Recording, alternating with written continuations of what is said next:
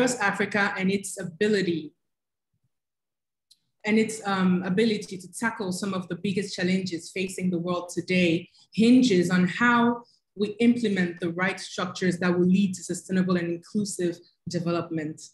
In this forum today, we are going to hear from a vast panel of speakers who are actively reshaping economies and leading the transformation in their respective spheres. We truly hope you enjoy the sessions as much as we did organizing it. I will now give it over to our dear president of IE University, Santiago Iniguez, for his opening words. Thank you. Thanks so much. And good afternoon to all of you. I'm delighted to welcome you to the annual IE Africa Business Forum this year, entitled Prosperous Africa, Inclusive Growth and Sustainable Development. Thank you to the IE Africa Club, especially Club President Praise Debkop, for organizing this event, and congratulations on the excellent program you have put together. IE University has been working on the continent of Africa, recruiting students, working with companies, supporting our alumni, conducting research, now for more than 10 years, with offices in Lagos and Johannesburg. Under the leadership of our director for the Middle East and Africa, Sabine Yazbek, we have also launched the Africa at IE initiative, which tracks all of IE's engagement and activities across the continent. Recent highlights include a virtual startup competition in partnership with the South Summit and a conference series with Africa Communications Week.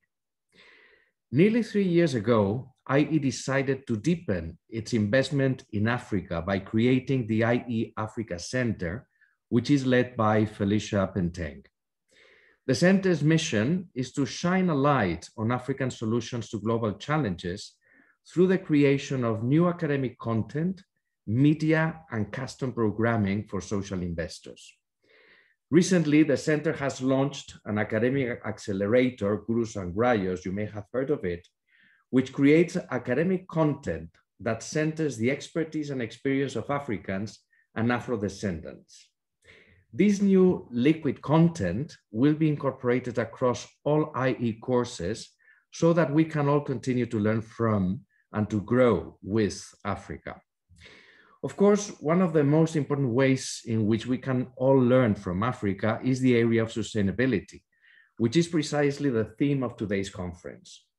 Africa's sustainable growth is essential to global progress, and today we will explore the many opportunities in policy, energy, technology, and entrepreneurship so that we can all build towards a better future together. Thank you again for sharing this time with me, and congratulations on this wonderful event. Allow me, since I see lots of familiar faces on the screen, and lots of them probably also I cannot actually look at all at once. But again, thank you for organizing this wonderful event. We feel proud of having you on board. And of course, as you can imagine, we plan to run many more things related to the continent and to both African citizens as well as African descendants. So thanks very much for this initiative. I hope I can attend at least some of the presentations. And of course, count on me for pushing ahead any initiative related to Africa.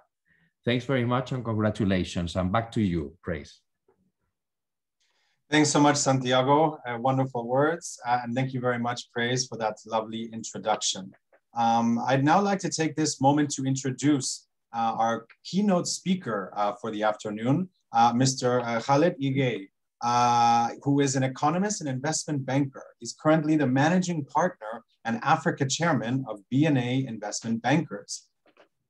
If anymore, he's also the author of the book Time for Africa. So without any further ado, Mr. Ige, I'd like to welcome you to the floor. Thank you very much. Thank you to everybody and good afternoon. So first of all, I'm very happy and very delighted to be with you this afternoon. And I would like to thank the team for the organization and to thank also Praise for the invitation. And I think the main question today is to see how we can create an economy that will be inclusive on the continent, also sustainable development. I think that's a very important point. You know, the fact that we are not yet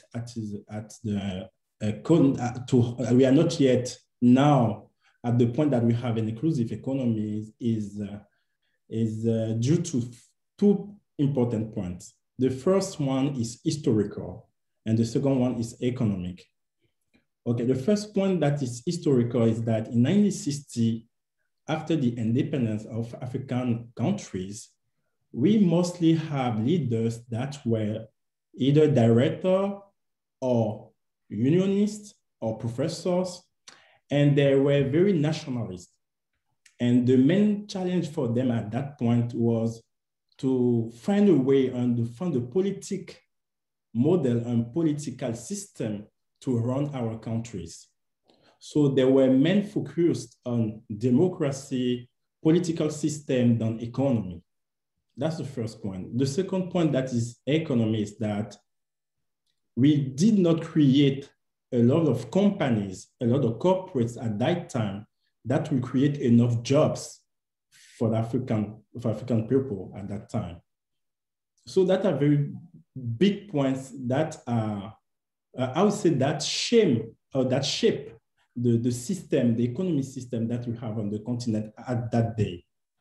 And to explain a little bit, after the colonization, post-colonization, our economy was essentially primary economy and tertiary economy.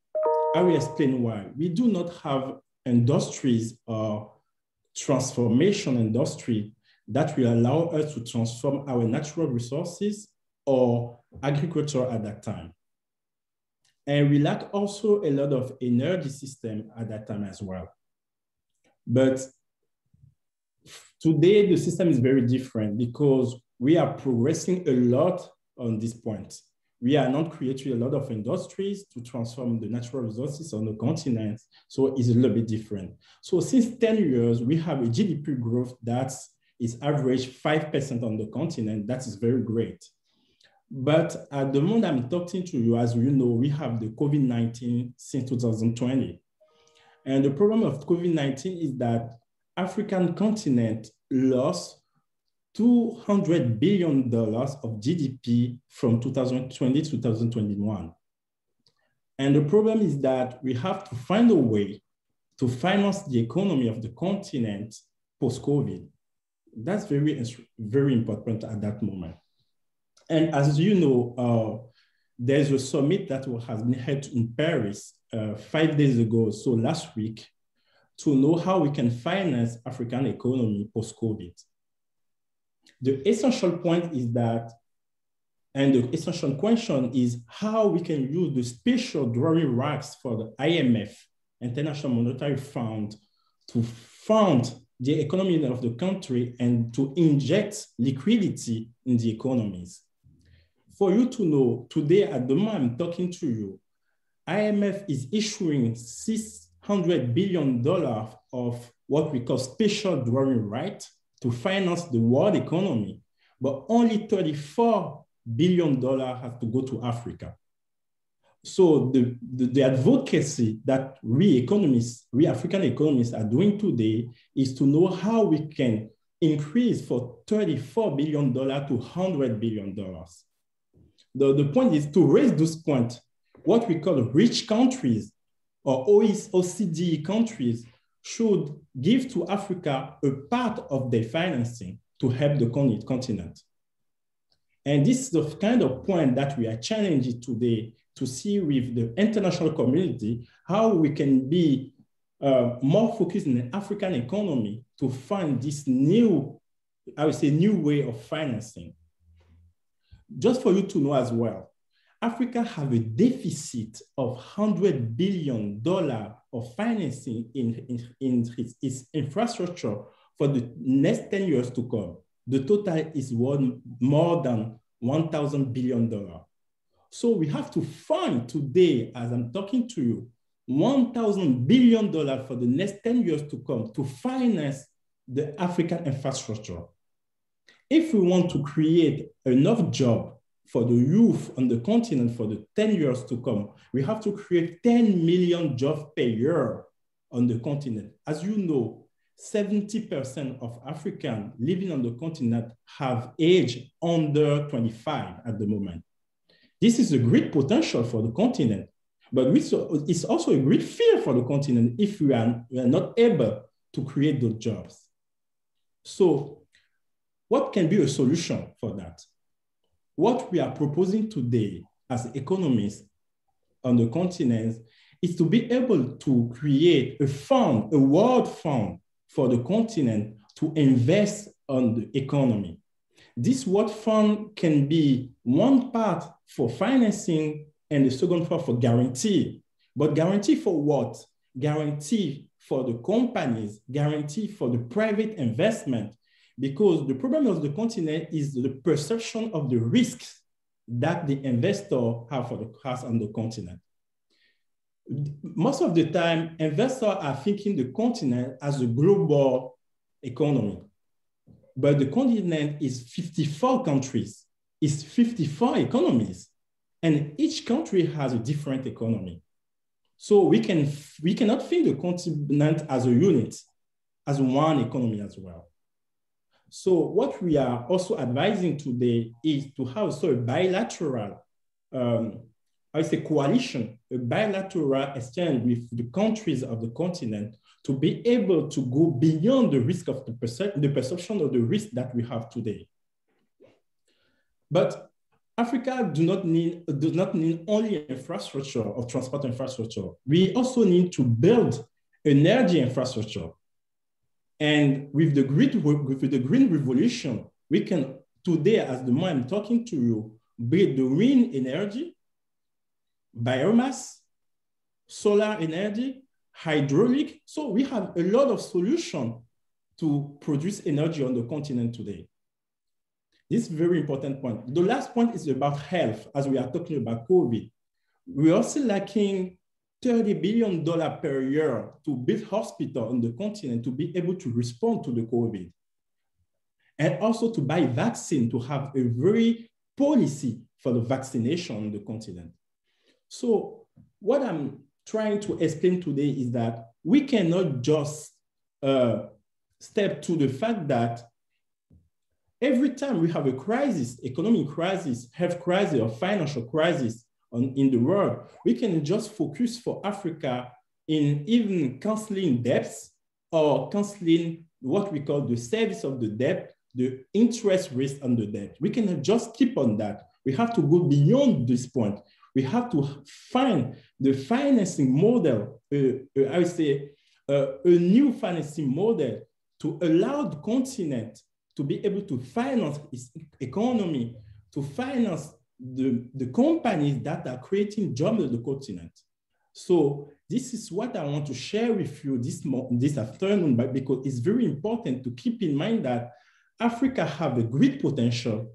We have the natural resources, and the only way to keep the Africa and the continent is to create jobs on the continent. And we need to create 10 million jobs per year. And for that, we have to invest a lot on the economy of the continent. Thank you very much. Thank you very much, Mr. Yige, for those very inspiring words on how we should be looking to create new financial models for investing in the African economy. So at this point, it is my pleasure to introduce our first panel.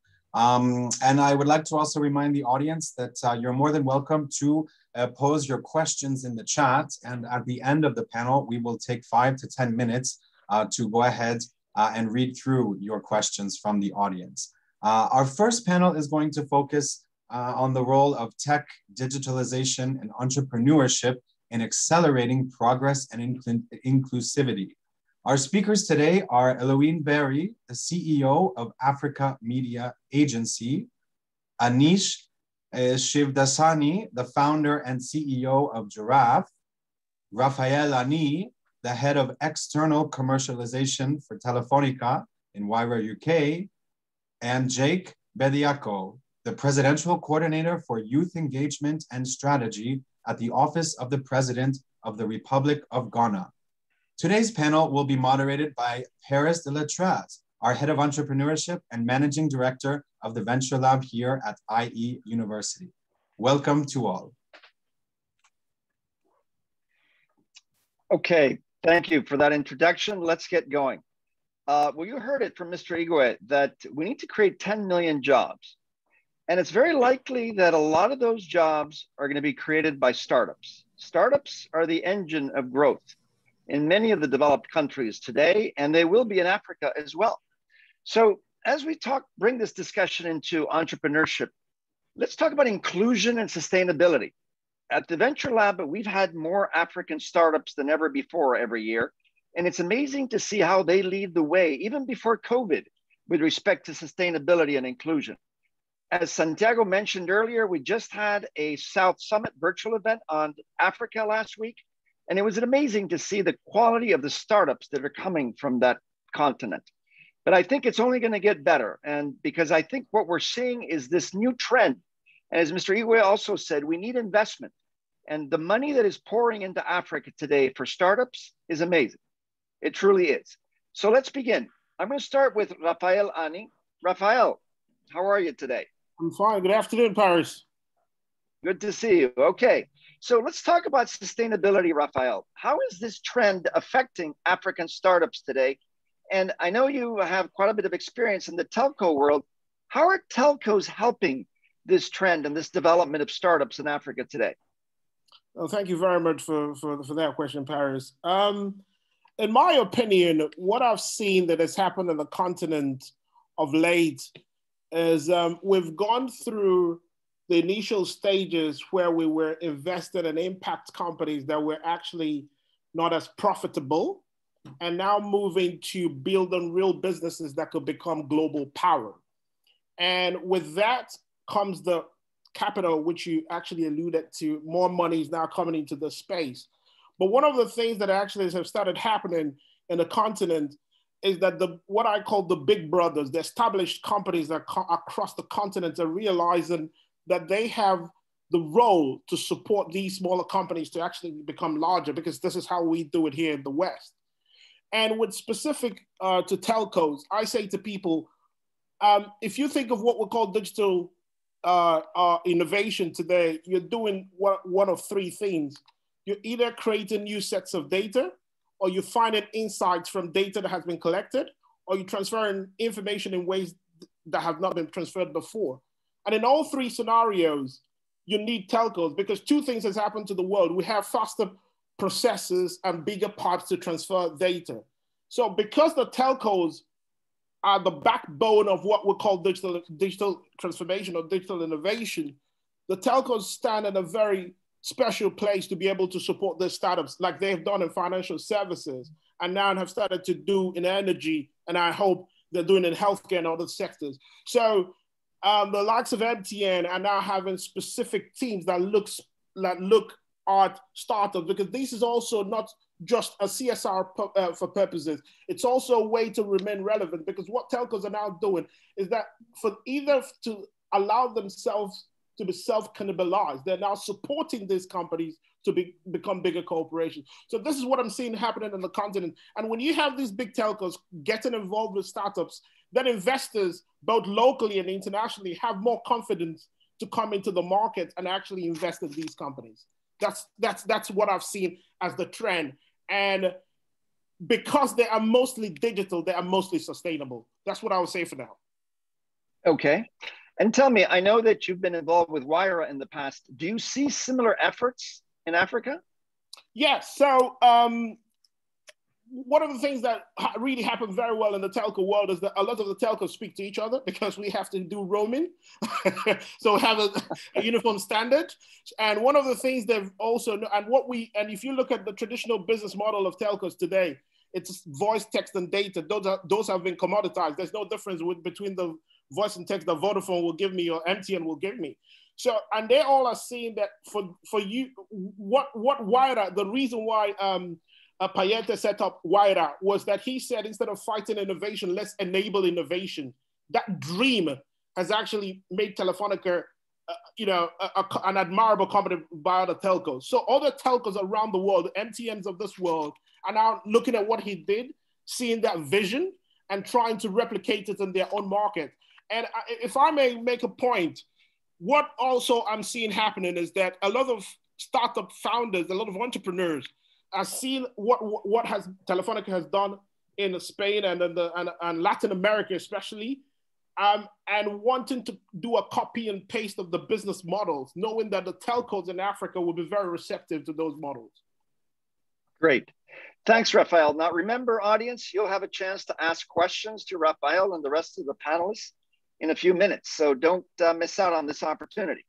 All right, we're going to keep going here. I'm now going to ask questions of Anish. Anish, how are you today? How's it going, Paris? Good speaking to you. Good. And hello to everyone else as well. So Anish, I mean, we're living in a truly global world, and entrepreneurship is something that is taking time in some markets. I remember when I got to Spain 20 years ago, I'll never forget, there was a young person that I knew, and when he told his parents that he was going to be an entrepreneur, the father looked at him and said, "Why can't you get a real job?" You know, and what we're seeing, and I'm now right now in Dubai. We started to travel here. I've just done a bit of a tour in Saudi Arabia and on my way back through Dubai. And I'm seeing that also in the Middle East. Well, before entrepreneurship, there was sometimes like a stigma around being a successful entrepreneur. Now they're becoming role models in society, and people are looking up to these successful entrepreneurs, and people are seeing it as a viable career, you know? So tell me about the job market in Africa over the last 10 years. And where do you see entrepreneurship? Because as we heard earlier, we need to create a lot of jobs, and a lot of those jobs need to come from entrepreneurship.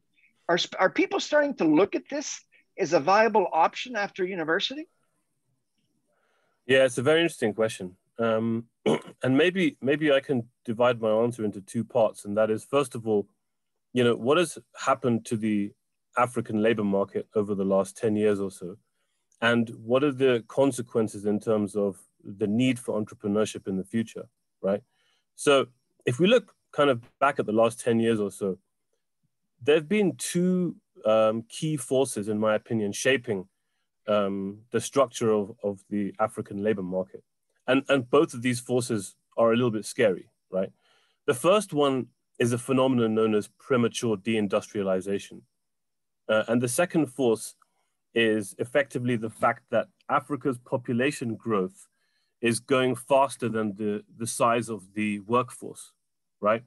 So let me talk about the first one first, premature deindustrialization. Now, when you look at how countries evolve, how countries' economies develop over time, they typically follow this pattern where they start off being agriculture focused, then they move into industry and manufacturing, and then they move into high-level services like, you know, banking, legal services, IT services.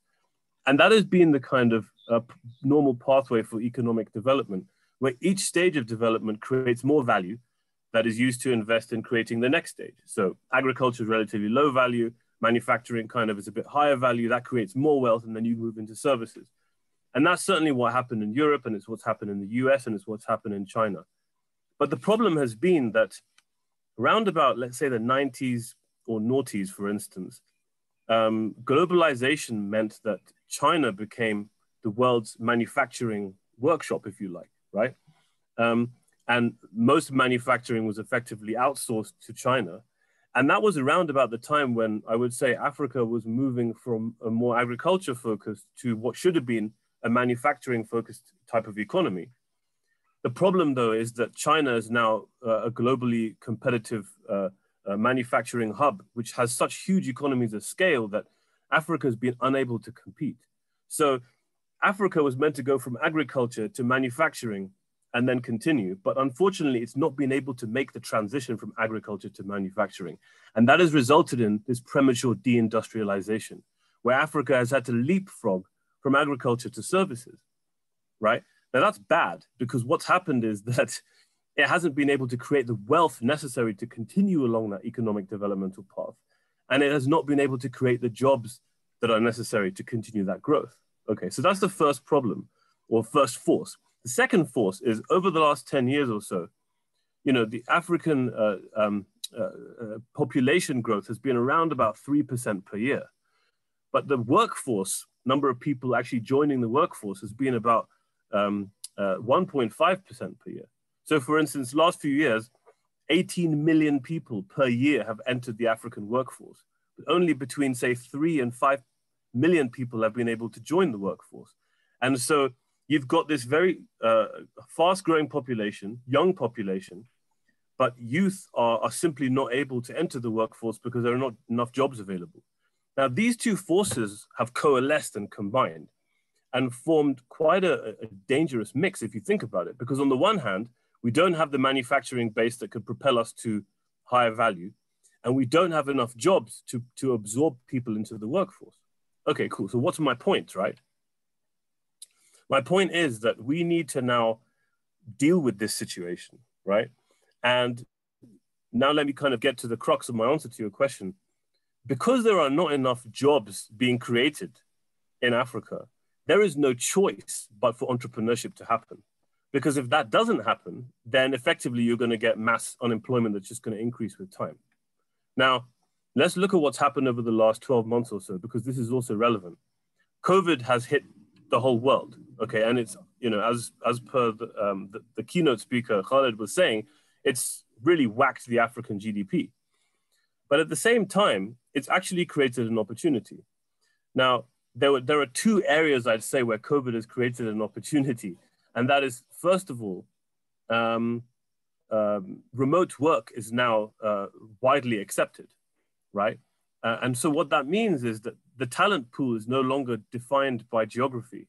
There is now a global talent pool that can be tapped in everywhere, right? So now, for instance, an African programmer can now work for an American company. That was the case before, but this is now more feasible, right? The second point is that digital transformation has happened to a very, very rapid pace. In fact, the CEO of Microsoft, Satya Nadella, said that when COVID hit, after COVID hit, there were kind of 2 years worth of digital transformation that were achieved in 2 months. And what that means is the demand for an adoption of digital things has significantly increased. Okay, cool. So where does that leave us in terms of where we're going to go from here? We're at a kind of very important crossroads whereby we need the youth in Africa to be employed, to work, to contribute to the economy, right? And I think the only way that's going to happen is by effectively increasing the amount of service economy or services that Africa can provide to the rest of the world. And India is a good example here. If you look at India, India has huge numbers of developers and outsourcing is happening there in a big way, right? We need to do something similar in Africa.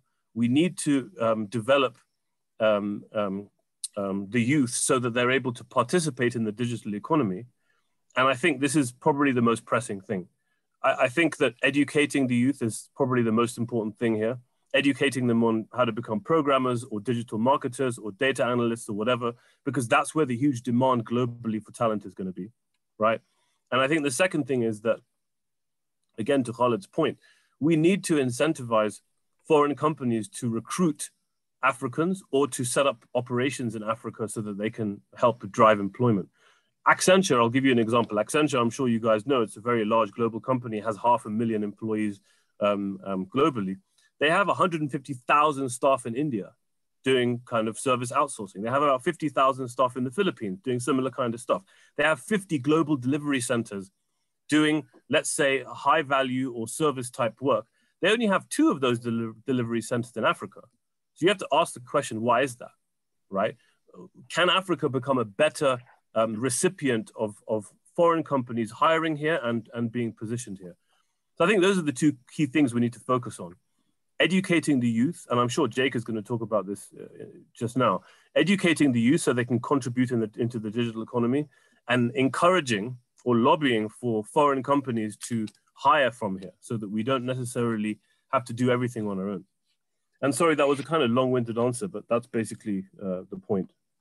No, Anish, I thought your answers were very insightful because those are exactly the issues. Now, as I said, I'm just coming back from Saudi Arabia, where the United Nations World Tourism Organization has just set up their first office, and IE is very closely working with them.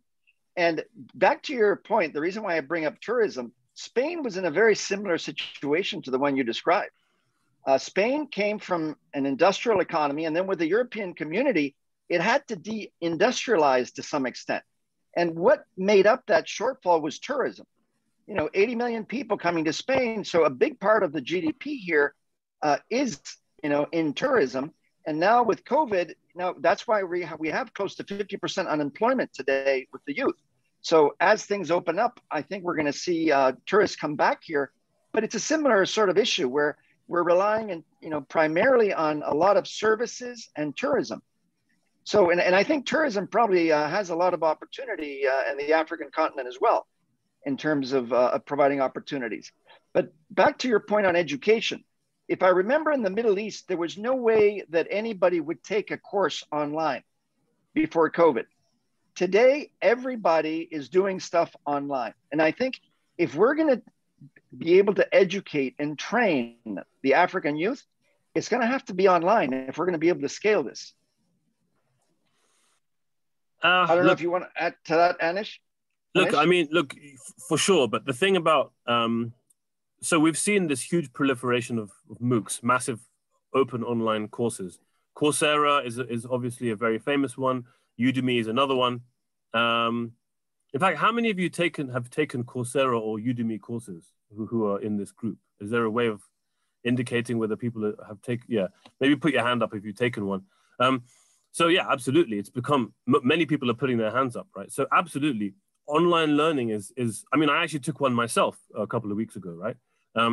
It's an amazing resource that you can literally tap into Harvard and Yale and Stanford lecturers and do a free course with them. It's a phenomenal opportunity.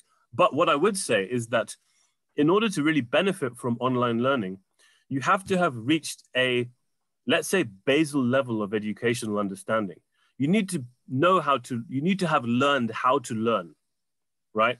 I think online learning is super useful for people who already have a decent level of education to start with. But the problem in Africa is that getting to that decent level of basic education, I'm talking about numeracy, critical thinking, problem solving. I'm talking about the kind of high school level of education. That is something I think many African nations lack.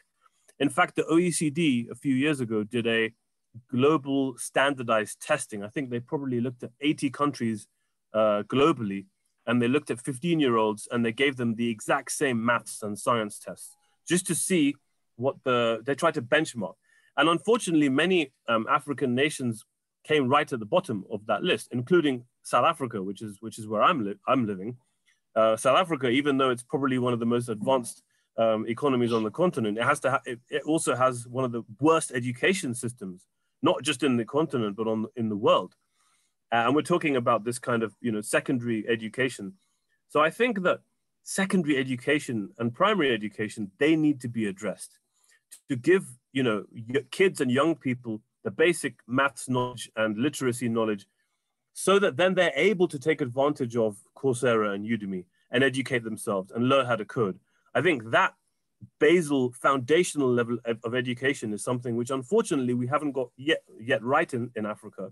And it is so critical that is addressed now, because only once we do that are we going to be able to create a workforce that is able to participate in this global digital economy. And like I said, there's an opportunity here, right? There are many, you've probably heard about these digital nomads now, post-COVID. All these guys are living in Costa Rica. They're working for Facebook and Amazon and Google, but they're sitting in Costa Rica, living in a shack on the beach, earning $200,000 a year, but sitting on the beach, right?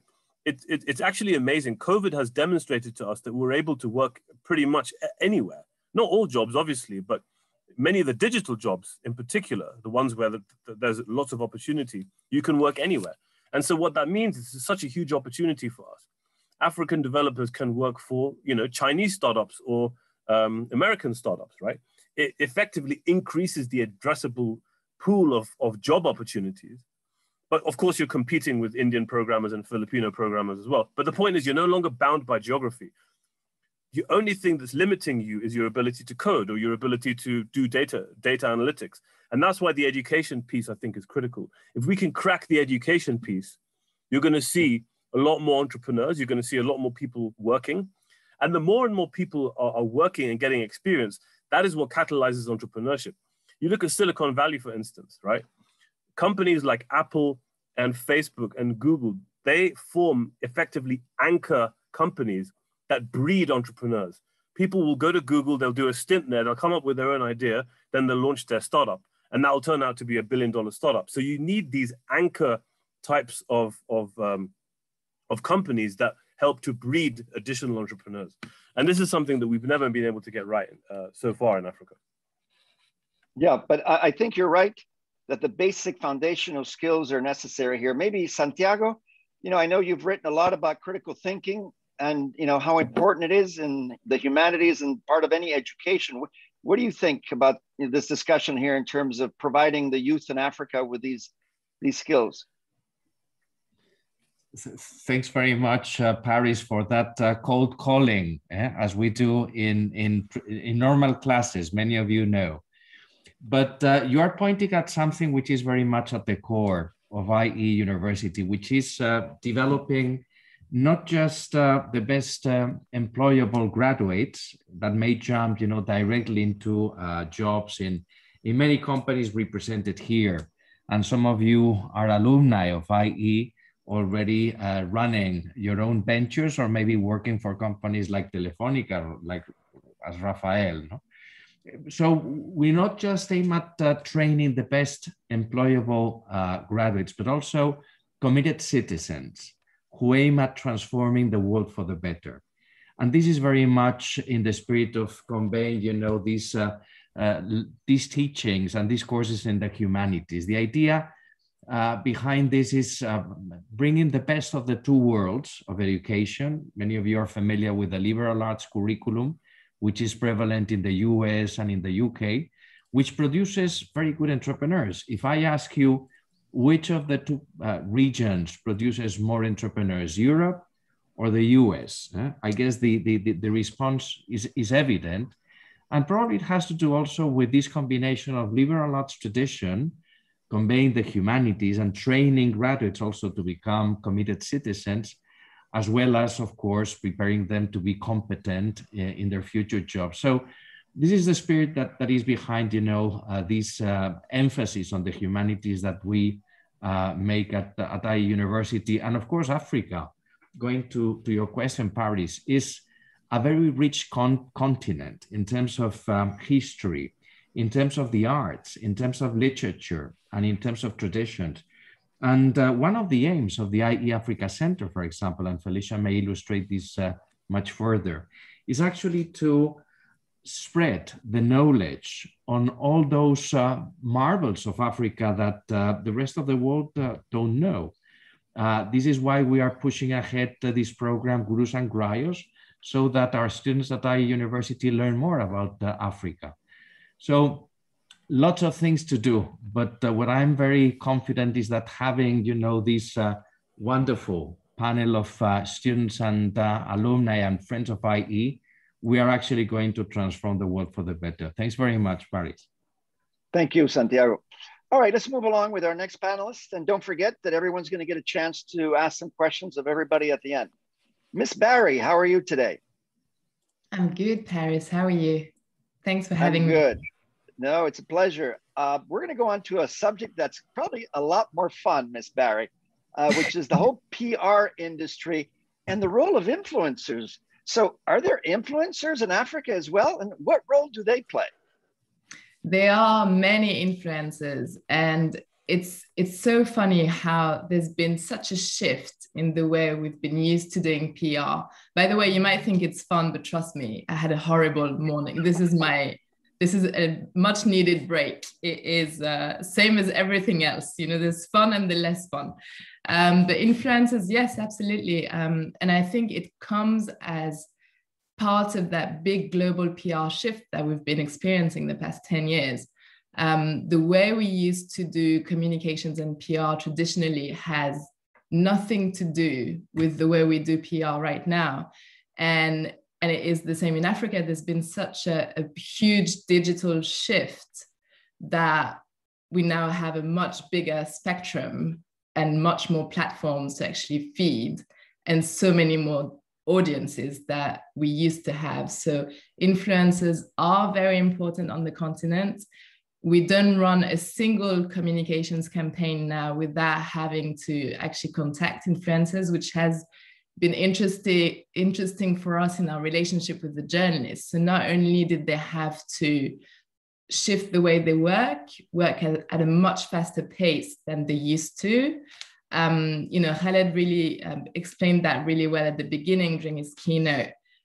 Historically, the lack of industries in Africa was translated in the way journalists had to report. So a typical journalist in an African country outside of South Africa, because it's very specific, and also Kenya, would have to cover stories that were very political.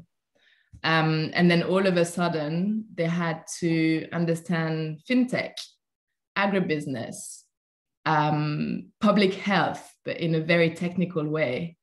And so we had to basically accompany this shift, and also still, creating value for them, training them as we still learn also as a PR industry, making sure they were sort of up to speed to report and to do their work properly. And then having this pool of influencers commenting on current affairs at a really, really fast pace. So this has been interesting to watch and to witness, that shift of relationship and that shift in the way we do work, basically. Okay, and what do you see as, how do you think, what does the future hold for the PR and advertising industry in Africa? So, I like to tell that story that, and it comes back to creating jobs, it comes back to the continent growing. When I decided to actually start working more with the continent, it was 15 years ago. I left my company in London. And so my boss at the time sent an email, announcing that I was leaving, and just didn't give too many details, but just said that I was starting a venture in Africa and so on. A day later, I'm fixing myself a cup of tea. I've got a colleague in the kitchen who tells me, "Oh, I've seen that you're leaving. We're going to miss you, but really you should be so proud. I heard that you're going to go work for a charity in Africa." So this was 15 years ago. The perception of somebody working in Africa had to be aid-driven or had to be something to do with the charity. So I remember posing and thinking, okay, that's going to be interesting. First of all, it's PR, nobody really cares about PR. Second, it's PR in Africa. This is going to be a long journey.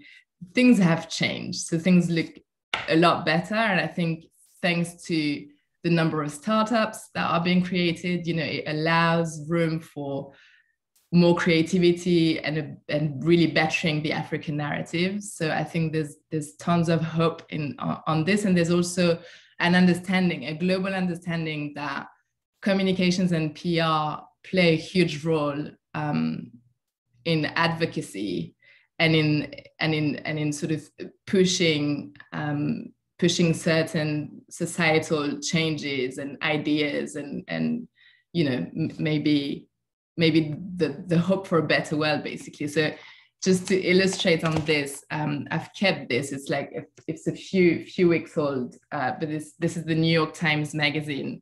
And this was the health issue.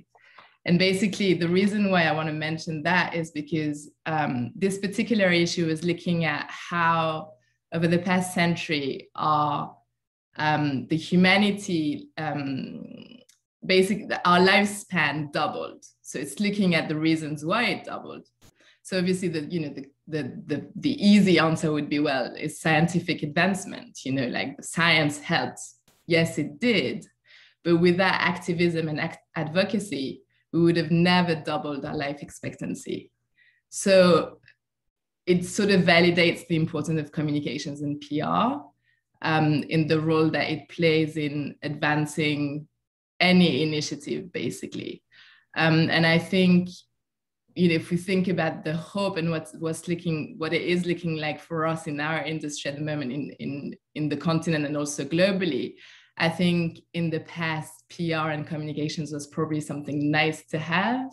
And now we really have a seat at the CEO table. You know, communications is about reputation management. It's about where the priorities should be. It's about being part of that global social conversations where we allow and we help, or we are at the root, I believe, of understanding that we need to be aware of culture, of gender, of cultural differences, and sort of guide through these changes.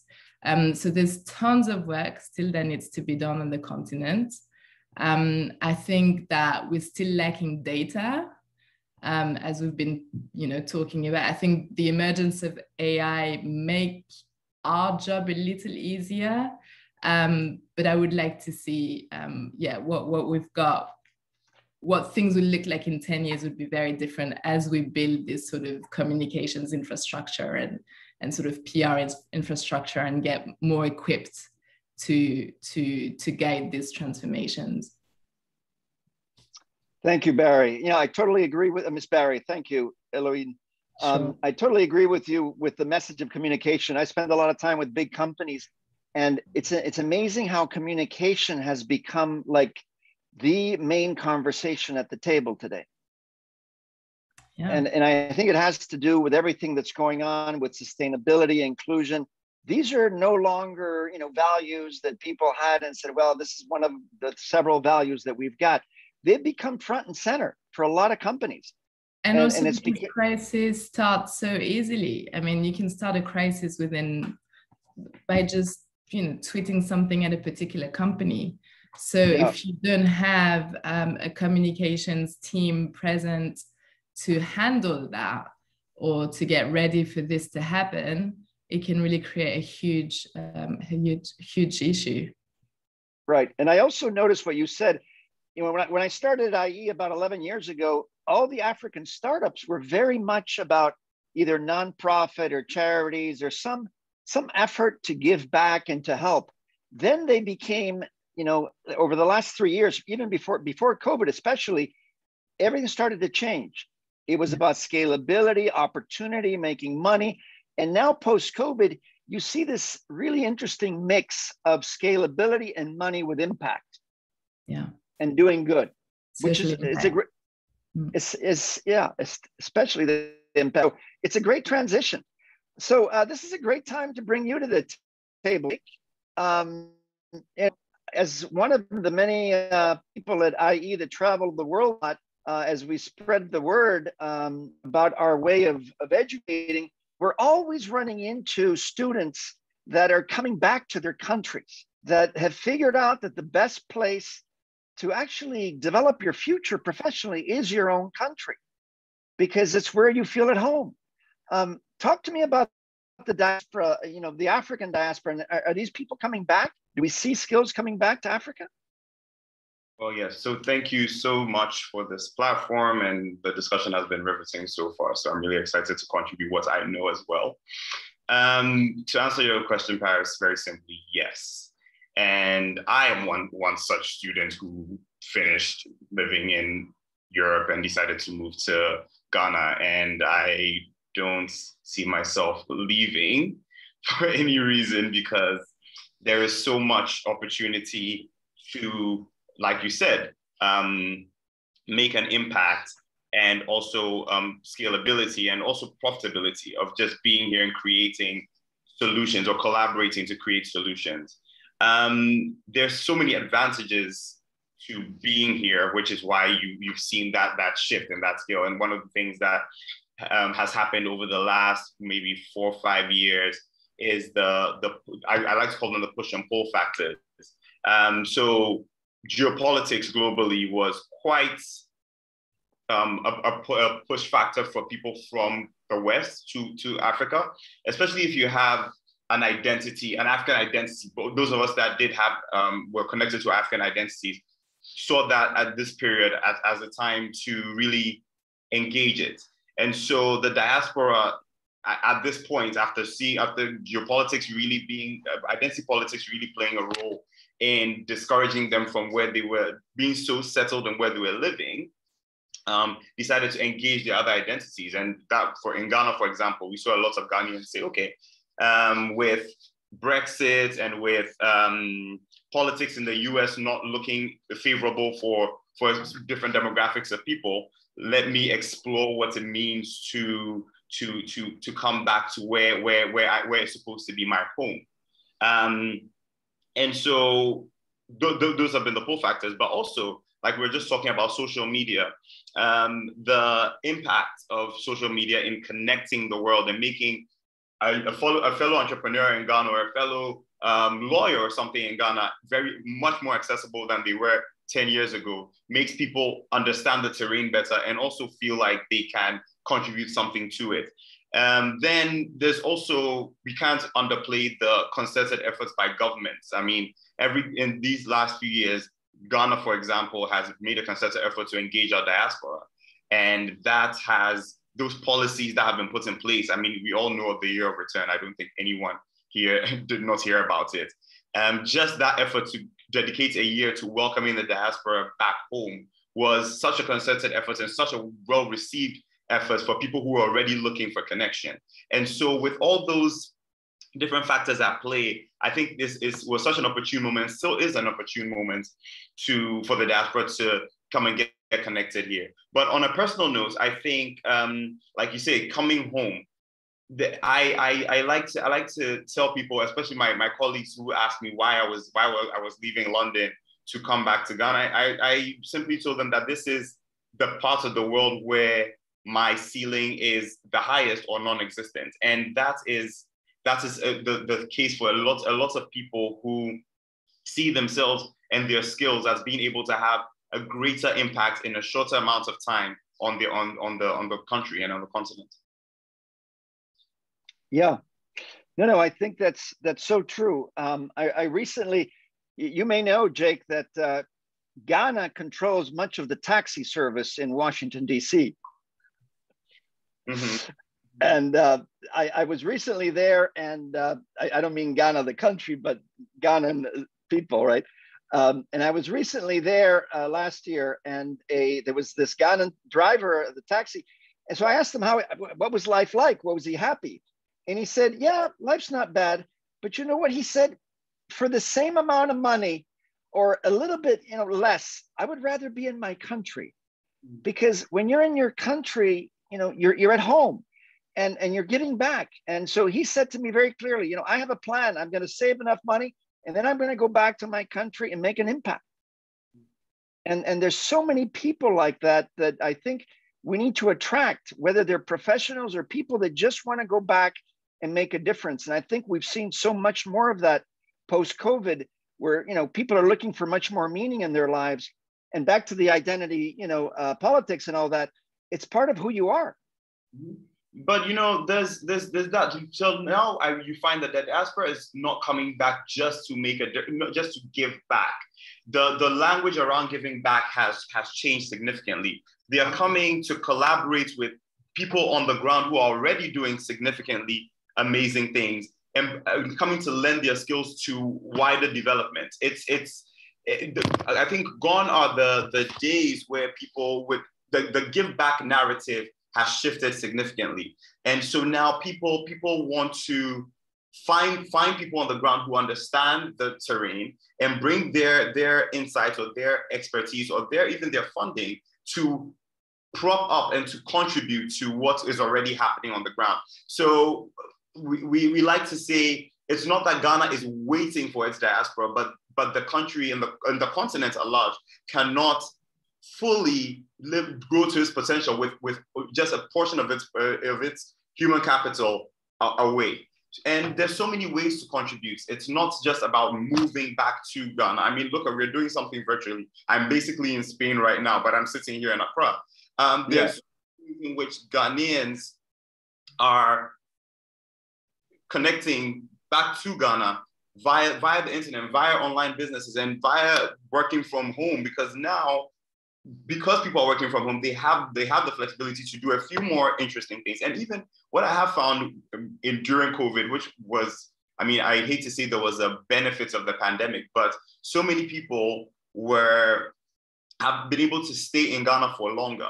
I know people who came to Ghana in October, November, December last year that are still here working from home and actually engaging with the country in a way that they know that they're basically 1 foot out of where they are and moving back here. And there are even some people who will go back, but now have a better lived experience of the country as it is, and will continue to make significant deposits into what we are doing here. Yeah, no, you're totally right. By giving back, I mean, that new narrative, which is not going back to do a nonprofit, but if you're going to contribute to the progress of a society, to give back in your own society, to be part of that growth, and that's the beauty of this new giving back narrative, I think. Okay, well, I think this brings to an end the actual discussions directly with the panelists, but now we've got time for Q&A. So this is an amazing opportunity, everybody. Let's see, where do we have the questions?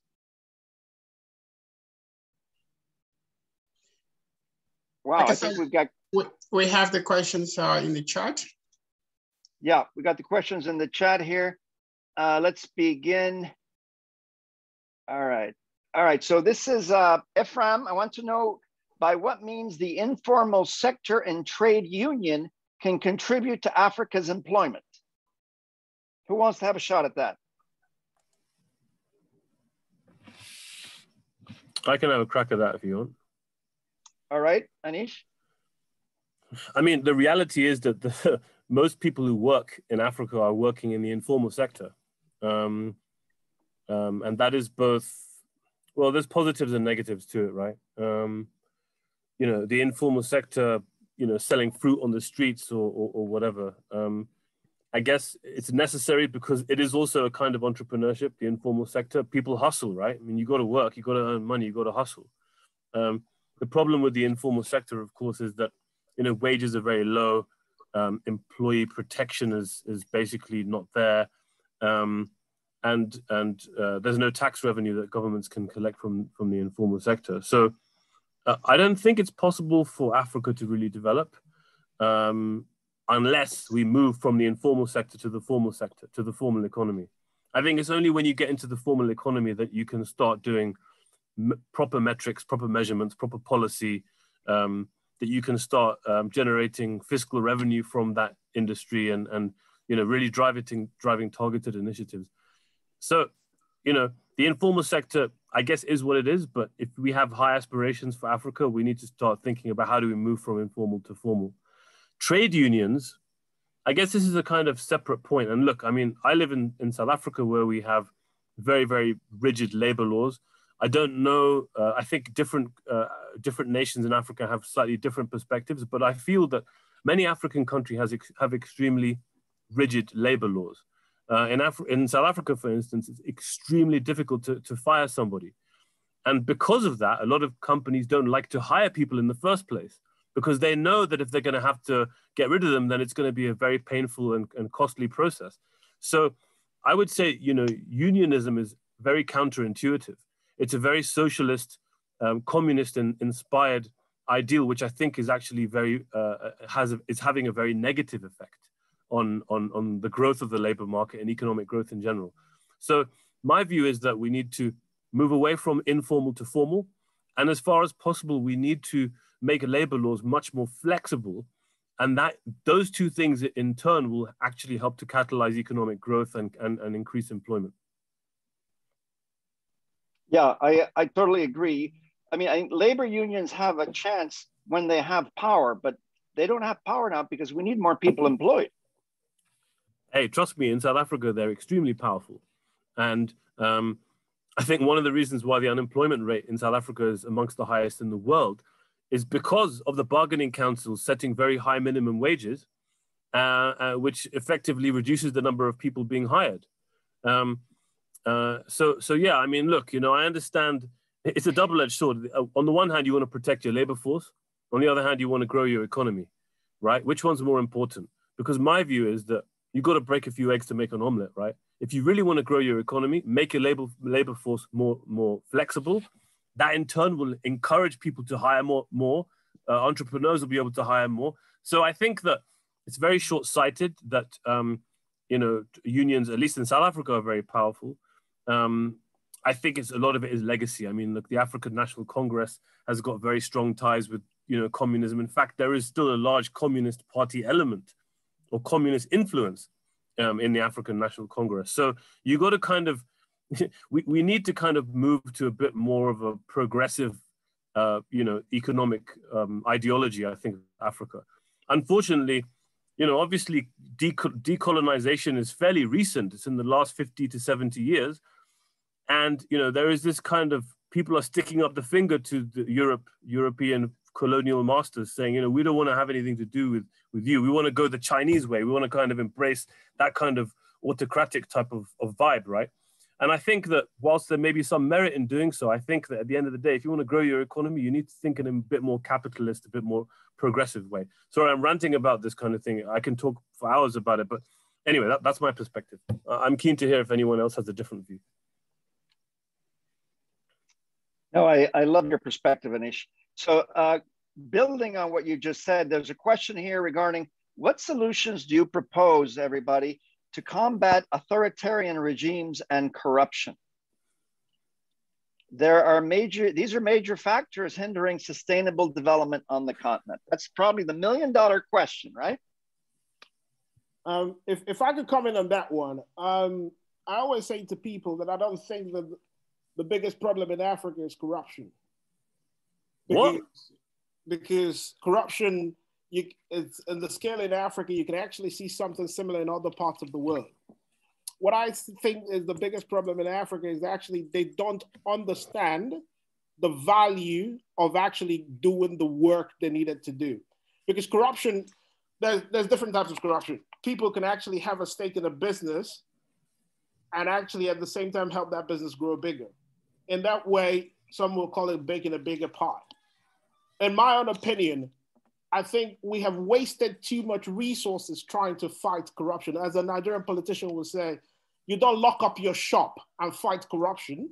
What you do is that you have to get business going and start to put in the right policies and the right training, like what IE is doing, to actually change the situation. If we all stop and say, let's fight corruption, then Africa will never move forward. What you do is that you start to encourage good businesses, younger policies that actually will come and drive different ideology, in my own opinion. When people talk about corruption, I said, yes, it's a big problem that should actually be attacked. But the best way to attack corruption is to make sure that those businesses that do the right thing actually get better funding, that have access to other things that all those businesses that engage in very phony things can't actually get. That's my own personal view.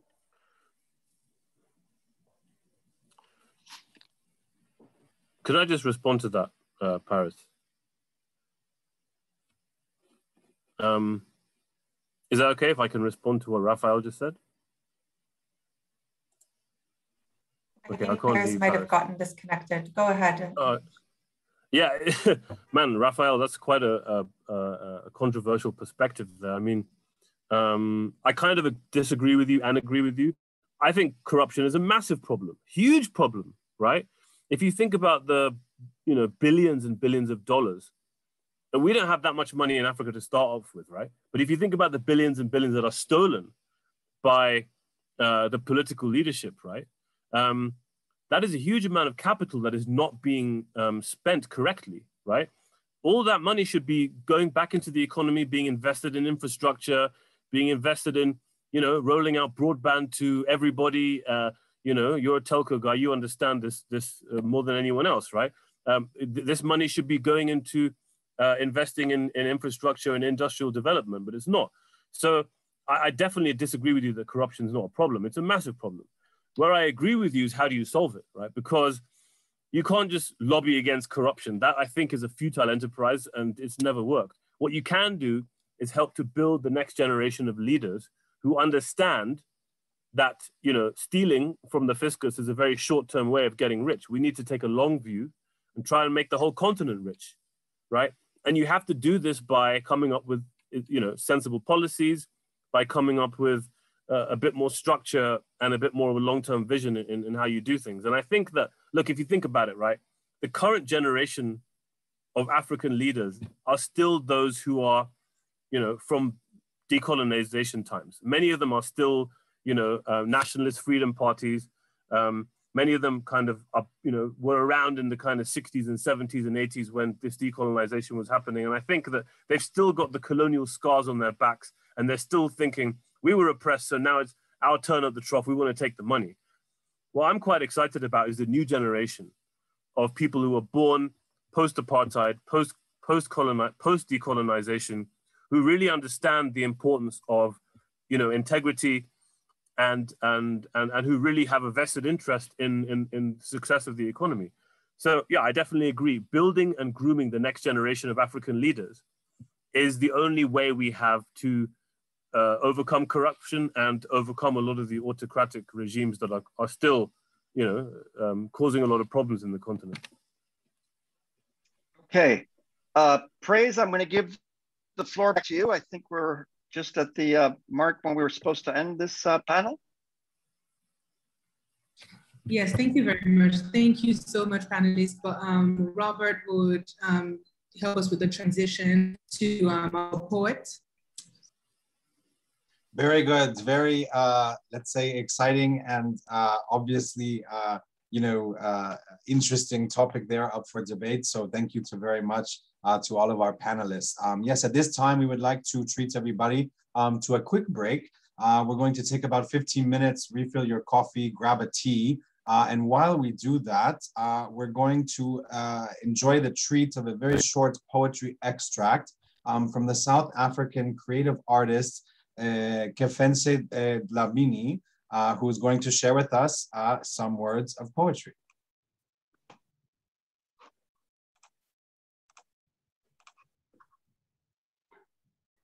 Hi.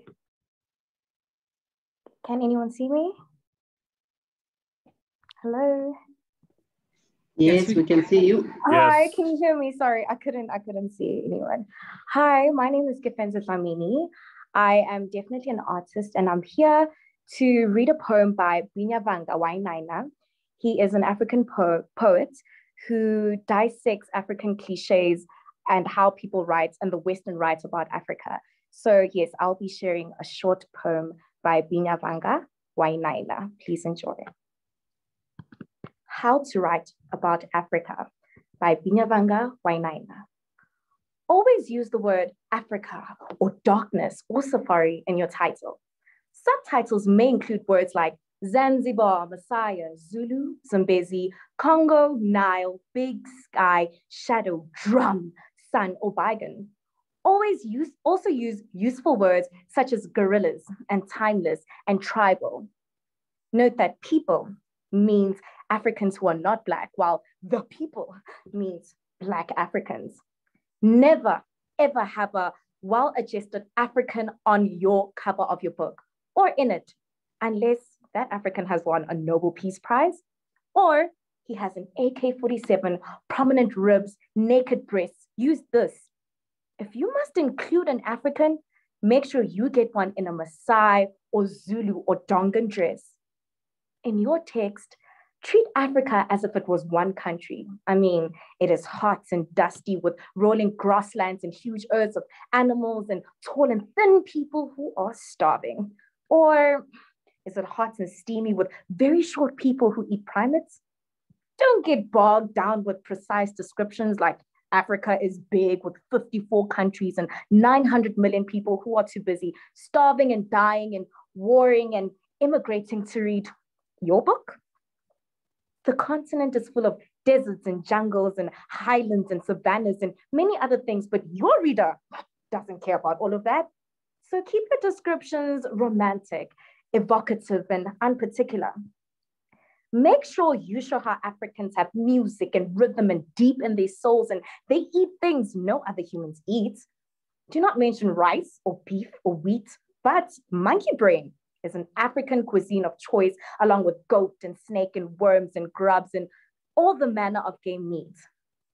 Make sure that you are able to eat such food without flinching and describe how you learn to enjoy it because, I mean, you care.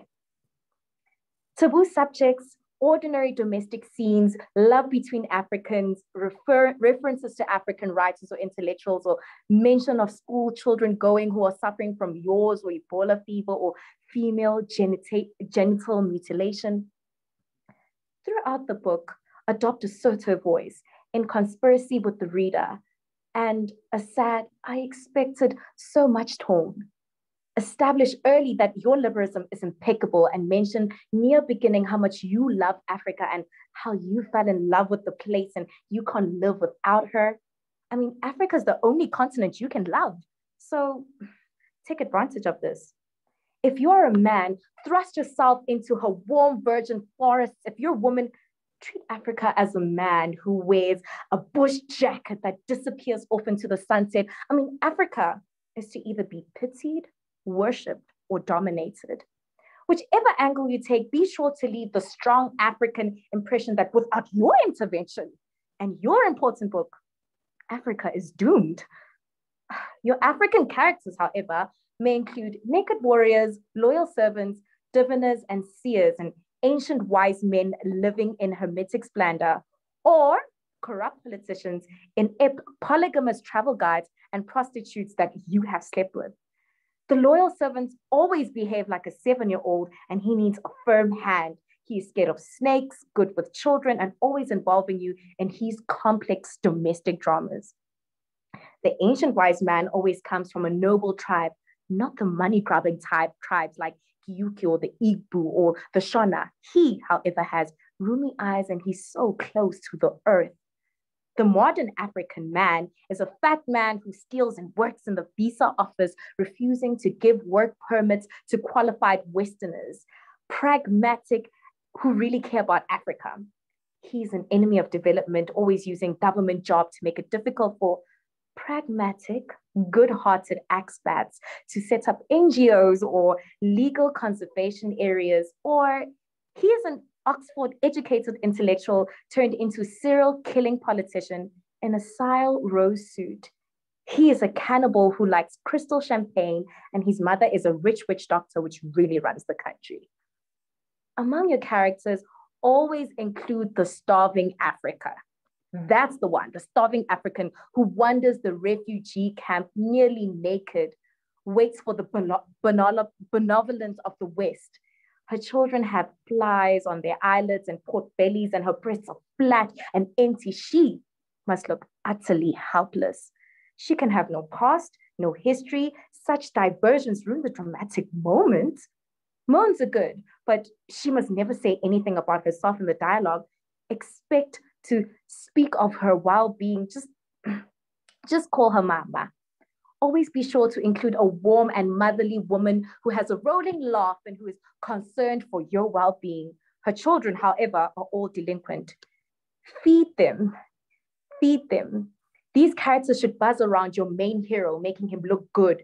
Your hero can teach them how to bathe, how to feed, and he carries a lot of babies and he's seen death. Your hero is you, a beautiful, tragic, international celebrity who now cares for animals. You know, that's if it's fiction. Bad Westerners may include children of Tory cabinet ministers or Afrikaners or employees of the World Bank. When talking about exploitation by foreigners, and mention the Chinese and Indian trades. Blame the Western for African situation, but don't be too specific. Just broad brushstrokes throughout are good. Avoid having the African characters laugh or struggle to educate their kids or just do mundane circumstances. Have them illuminate something about Europe or America in Africa. African characters should be colorful, exotic, larger than life, but empty inside, with no dialogue, no conflicts or resolutions in their stories, or no depth or quirks to confuse the cause. Described in detail naked breasts, young, old, conservative, recently raped, big, small, or mutilated genitals, or enhanced genitals, or any kind of genitals, and dead bodies, or better yet, naked dead bodies, and especially rotting naked dead bodies. Remember, any work you submit in which people look filthy and miserable will be referred to as the real Africa. And that's what you want on your dust jacket. Do not feel queasy about this because you are trying to get help for them, to get aid from the West. The biggest taboo in writing about Africa is to describe or show how dead or suffering white people are. Animals, on the other hand, must be treated as well-rounded, complex characters. They speak, have names, ambitions, and desires. They also have family values. See how lions teach their children? Elephants are caring and are good feminists as dignified patriarchs. So are gorillas. Never, ever say anything negative about an elephant or a gorilla. Elephants may attack people's property, destroy their crops, or even kill them, but always take the side of the elephant. Big cats have public school accents. Hyenas are fair game and have vaguely Middle Eastern accents. And any short Africans who live in the jungle or desert may be portrayed with good humor unless they are in conflict with an elephant, a chimpanzee, or a gorilla, in case they're pure evil. After celebrities, activists, and aid workers and conservationists, Africa's most important people, do not offend them. You need to invite them into the 30,000-acre game ranch or conservation area, and this is the only way you will get to interview the celebrity activists. Often a book cover with a heroic-looking conservationist on works of magic for sales. Anybody white, tanned, wearing khaki who once had a pink antelope or a farm or is a conservationist or one who is preserving Africa's rich heritage, that's him. When interviewing him or her, do not ask how much funding they have. Do not ask how much money they make of their game. Never ask how much they pay their employees. Readers will be put off if you don't mention the light in Africa and the sunset. The African sunset is a must. It is always big and red. There is always a big sky, wide, empty spaces, and game are critical. Africa is the land of wide, empty spaces. When writing about the plight of flora and fauna, make sure that Africa is overpopulated when your main character is in a desert or jungle living with indigenous people. Anybody short, it is okay to mention that Africa is severely depopulated by AIDS and war. Make sure to use caps when writing that. You will also need a nightclub called Tropicana, where the evil, rich Africans and prostitutes and gorillas experts hang out. But on a lighter note, always end your book with Nelson Mandela saying something about rainbows or renaissances, because you care, don't you? Thank you.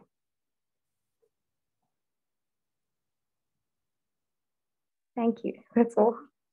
That was absolutely awesome. Thank you so much. Thank you for having me. Wow, Kefensi, thank you so much for those beautiful and thought-provoking words for our poetry break. I think we will now continue with just 5 more minutes of a quick break, and then right at 5:30 Spain time, we will get going with our second panel.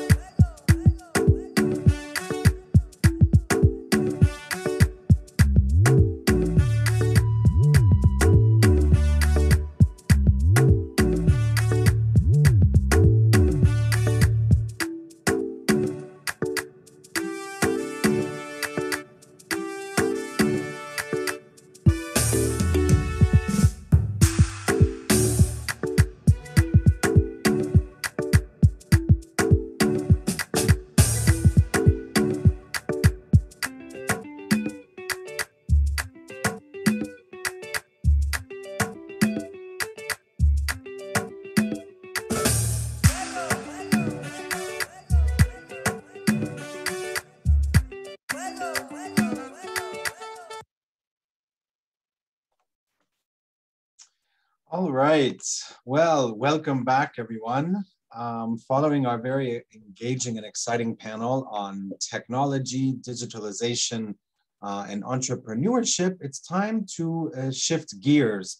And for our next panel, we will be discussing themes related to sustainable development. This panel will be focusing on, the three panels of sustainability, the economic, social, and environmental pillars. For this panel, it is my pleasure to introduce Claude Grunitzky, who is the CEO of the Equity Alliance, and he is also the founder of Trace TV and True Africa. We also have Busisiwe Mabuso, who is the CEO at Business Leadership South Africa, along with Josiane Yagibu, who is the country representative of the United Nations Population Fund in Togo. It's also my pleasure to introduce IE Professor Grace Obato, who is a professor in our School of Global and Public Affairs. Just a kind reminder, this panel will last until 6:15 or 6:15 Madrid time, and at which point I'm going to ask Mohammed, one of our IE Foundation Kistefos scholars and Africa Club member, if he may help us, let's say, with organizing the questions from the chat for our moderator, Grace. So, Grace, I turn it over to you. Thank you very much, Robert, for the kind introduction. Sustainable development is an important topic for Africa in this century more than in the previous ones. And it's important to take into account, first of all, the definition of sustainable development. And so if we use Gro Brundtland's definition of sustainability, which was coined in 1987, is basically meeting our needs without compromising the ability of future generations to meet their needs. Now, if we look at Africa today, millions of Africans still live below the poverty line, which means with less than $2 per day. And we also know that poverty is the most important social dimension of sustainable development. Can we really achieve sustainable development if millions of Africans are still poor? in today's Africa, sustainability is taken very seriously to an extent that the African Union, together with the United Nations and the World Bank, have set up an office in Kigali that monitors how various African countries are doing in terms of achieving sustainable development goals. And periodically they publish reports on what needs to be done or what has been achieved. Well, when we look at that report, there's reason for optimism because we see countries, particularly in North Africa, that they seem to be doing well on almost or on a number of the 17 Sustainable Development Goals. In their last report, the one of 2020, Tunisia leads that list and as actually replaced Mauritius that was the top ranking countries previously or in the previous years. But if we zoom into specific SDGs, we see that good health and well-being, for example, is one of the areas where Africa is really still lagging behind. And that also pretty much applies to a large extent to education. So, but the areas where Africa is also doing good, which is worth noting, is on climate action. And this is no coincidence, I would argue, because Africans and African leaders know that Africa, together with Latin America, will be the worst impacted areas by climate change. And so with me, as you know, we have our panelists that are experts and are doing incredible work on the continent and also, for the continent from the diaspora to discuss these issues. So I will not go into greater details because some of these achievements will come out in our discussion. So I would like to, my first question is actually for Claude Grunitzky. And so Claude, as he was introduced, he's the CEO of Equity Alliance and founder of Trace and True Africa. And my question to him is that as we strive to achieve a prosperous and a more inclusive Africa, it's also important to note that most of that success lies on the back of Africa's youth, which forms 50% or over 50% of the population. So that requires, that demands of us also to reimagine opportunities for them, and mostly to reimagine the landscape of education.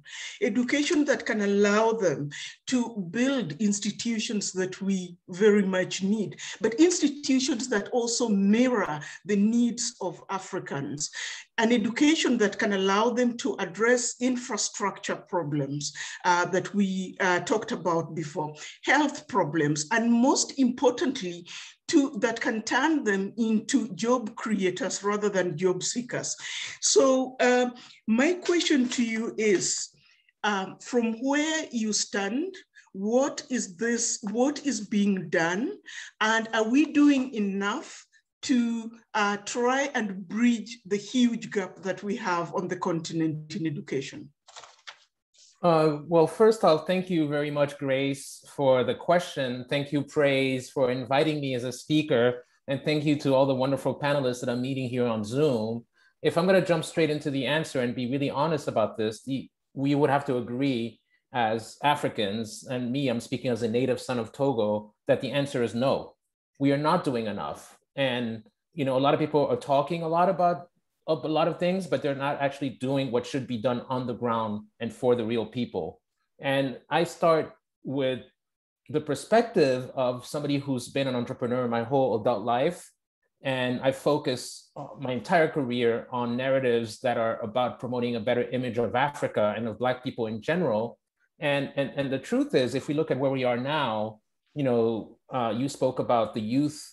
60% of the population in Africa is under the age of 25, but I believe that Africa is missing an opportunity to tap into its young talent. And that's because the governments have failed the youth, and Africa remains the poorest continent. If we think of the fact that by the year 2050, it's going to be more than 1.2 billion young people in Africa. And Nigeria's, currently 200 million people, but it's soon, at the end of the century, it's going to be over 1 billion people in Nigeria alone. We now have to find actionable ways to nurture Africa's talent. And this is becoming really, really urgent. And that's why, somebody like me, I've spent a lot of energy into creating media ventures to promote education through media for the youth. But now I'm going one step further because I'm creating an university, an online university that will hopefully become a Pan-African learning community that will really focus on accelerating Africa's sustainable development. And the way that I believe that we should work together, based on what you said, Grace, about the Sustainable Development Goals, is to maybe pick one of these 7 SDGs and do what we can do. I believe no one can be an expert at everything. And so I picked SDG number 4, which is quality education. And I'm insisting on the word quality because the reality is a lot of the education on the continent that I see is not education for employment or education for entrepreneurship. It's very theoretical education, it's dated education, and it's not actually addressing some of the real problems that our youth and that our populations are facing on the continent. And that's why I believe that these conferences and these events, even if they're virtual on Zoom, they're really important because they will allow us to mobilize a global network of partners, whether they're academic partners, government partners, industrial partners, institutional partners. I believe that these kinds of dialogues and conversations that we're having now are meant to foster what I will call transcultural collaborations. Yeah, thank you very much for that, Claude. While, when talking about this, so we talking about innovation in education in order to increase also access of Africans to quality education, right? But one of the challenges that Africa is still dealing with in this sense is also, it has to do with also the environment. Education does not happen in a vacuum, does it? So where students learn also matter. And so if we look at many children going to school in rural Africa, some children are lucky to learn under tree, and some the tree has been cut, so there's no tree even to learn under. What do you think? Which holistic approach, or from your experience, can you share with us where we also take into account not just the content, not just giving people access, but also giving them the right tools and taking care also of the spaces where they learn? I think that the approach to quality education, again, that SDG number 4, which is the one that I'm focusing on and a lot of my partners are focusing on, is really about thinking through new ways to change the curricula. A lot of these curricula are very much based on Western problematics, issues that are related to the Western world, to Europe, to America, and they're not really focused on what's actually needed for the growth of our economies and for the cohesion of our African societies. And one of the things that I believe we need to do a better job of implementing on the ground is to find ways to nurture student-centric approaches that will help to acquire actually practical and higher level skills, as opposed to thinking that students always have to be passive in the classroom and that they should not speak up. I believe that we need to look at the insights that we can gather from our collective experiences on the ground and help students to master the complexity of the world that we're living in now. Post-pandemic, this is going to become even more important for the youth because we're going to have to find ways to introduce mentors, to introduce peers, to introduce more project-based in-person assignments that are about, okay, how do you solve and tackle this specific problems?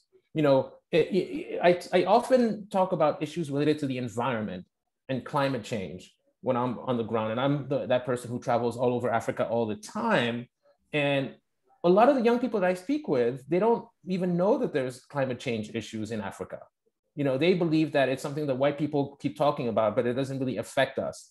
And that's why I decided to partner with people and make a film about the environment, you know, which, you know, I'm very proud of, because we've been winning all these awards with our film, The Great Green Wall, because we really are growing a world wonder. And many Africans, older Africans and young Africans that I speak with, they don't know anything about the Great Green Wall. And this is an African-led movement that is really already building an 8,000 kilometer wall of trees, a mosaic of trees across the entire width of Africa, from Senegal all the way to Djibouti. And it's almost 15% underway, and it's a massive project, but most Africans have never heard of the Great Green Wall.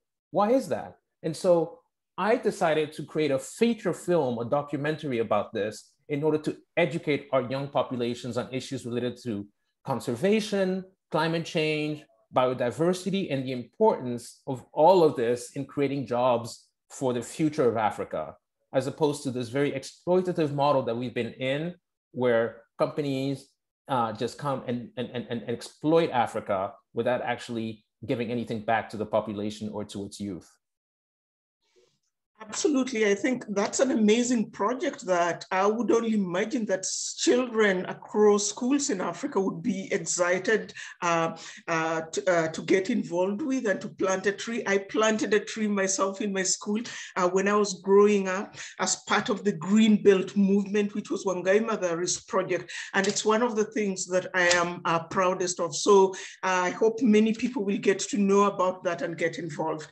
I'm so glad you said that, Grace, because I just wanted to mention that Green Belt is one of our partners in the Great Green Wall project, and they've been instrumental in the messaging to raise awareness around these issues related to the importance of planting trees and so on. So I'm glad you did it yourself, and I'm glad you mentioned Green Belt. And my tree still stands high and tall and strong. So in my former school. Yes, so I think we can move to the next. We'll move to Ms. Josiane Yagubu.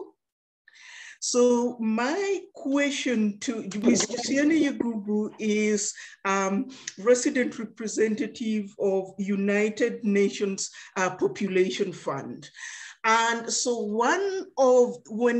in the West, one of the questions that everyone is asking is that, will Africa be able to manage the huge population?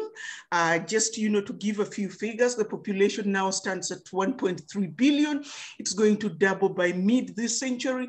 And by the turn of this century, there will be 4 billion Africans. And out of which, half of them will be African women, which means that 20% of the global population will be made up of African women. And so the question is really, what are we doing enough to turn this huge opportunity of population growth into a demographic dividend?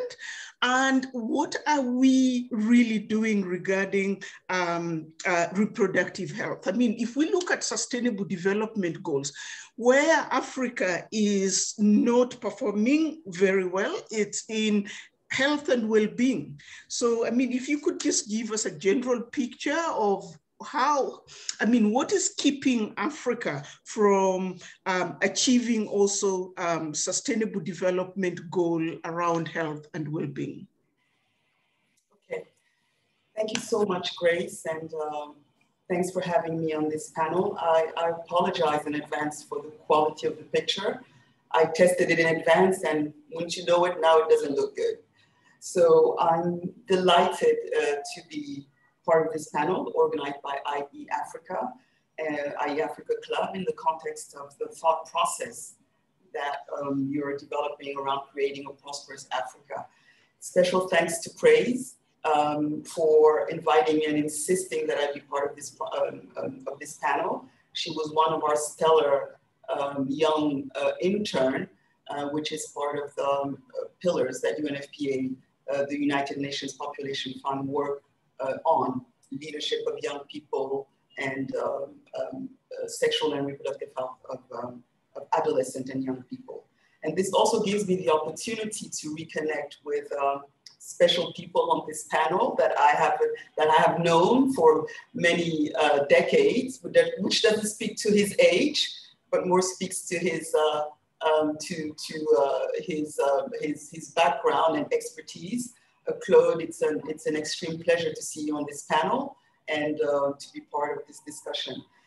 This forum allows me to speak to some issues that are really critical and dear to my heart, leaving no one behind, particularly in Africa, by accelerating education of young African girls and adolescents, particularly in rural settings, to achieve a demographic dividend. So Grace, thank you so much for the introduction, and thank you for all the data that you've been given. One of the areas that UNFPA works on is also data and population and development. So I have to confess that a lot of the data that you gave is absolutely on dot and correct. So I think you've asked many questions, but I think let me focus on two. I'm not sure how we're doing on time. Number one, Number one, women leadership from the gender angle and achieving a sustainable development. So as you already stated very, very well and beautifully, gender equality is at the heart of the 2030 Sustainable Goal agenda, which recognizes that achieving gender equality is a matter of human rights, and it's critical and it's crucial to progress across the goals and targets. And I have to agree with some of the things that Claude said about the difference that we should and we have to make in Africa. And this is the role of some of the partners that support African governments at country level. Our work is really to make sure that human development is achieved at country level. But many of these inequalities, as you so well put it, so many of these inequalities around women in Africa have to do with health, have to do with social and cultural challenges. And some of the things that we are working with in West Africa and in Africa in general have to do with female genital mutilation, have to do with some inequalities regarding child marriage, because when marriage happens before the age of 16, the United Nations considers it as child marriage, not only forced marriage, but child marriage. And also some of the other areas, some of the other issues and challenges that compound the advancement of women in Africa.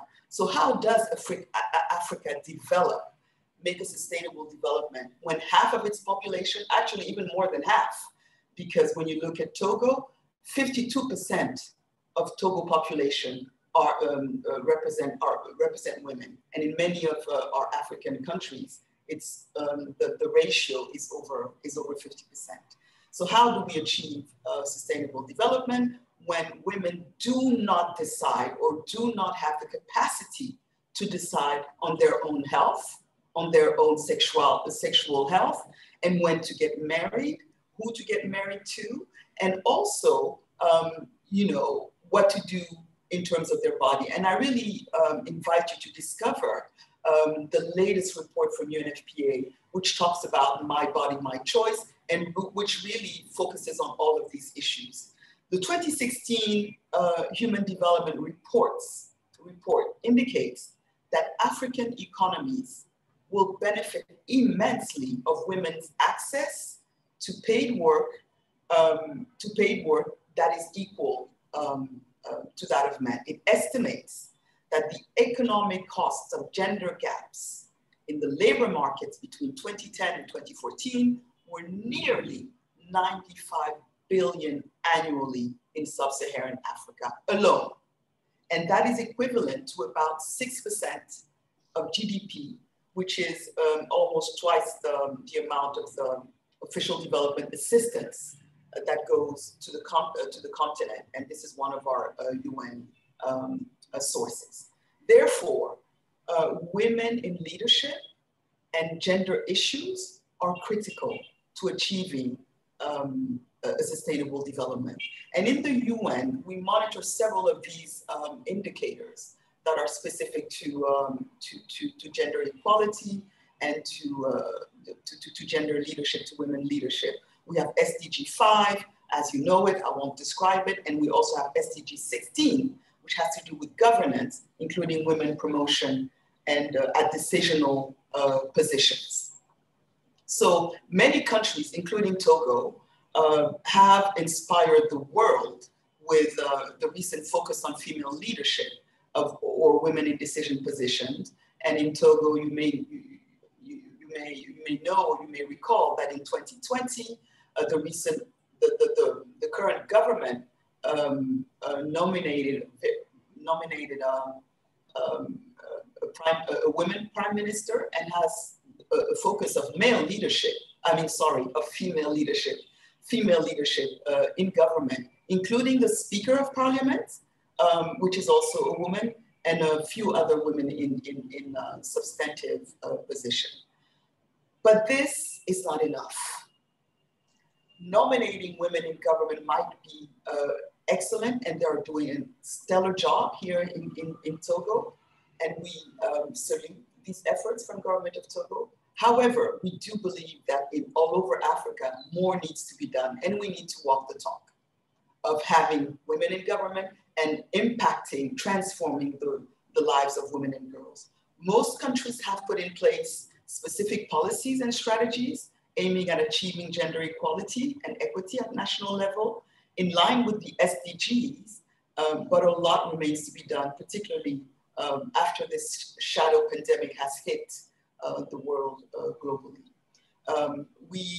There's an increase in income generation opportunities and equal pay. That has to be critical to achieving this. So I thought of a few aspects that needed to be accelerated in terms of gender equity and transforming their lives.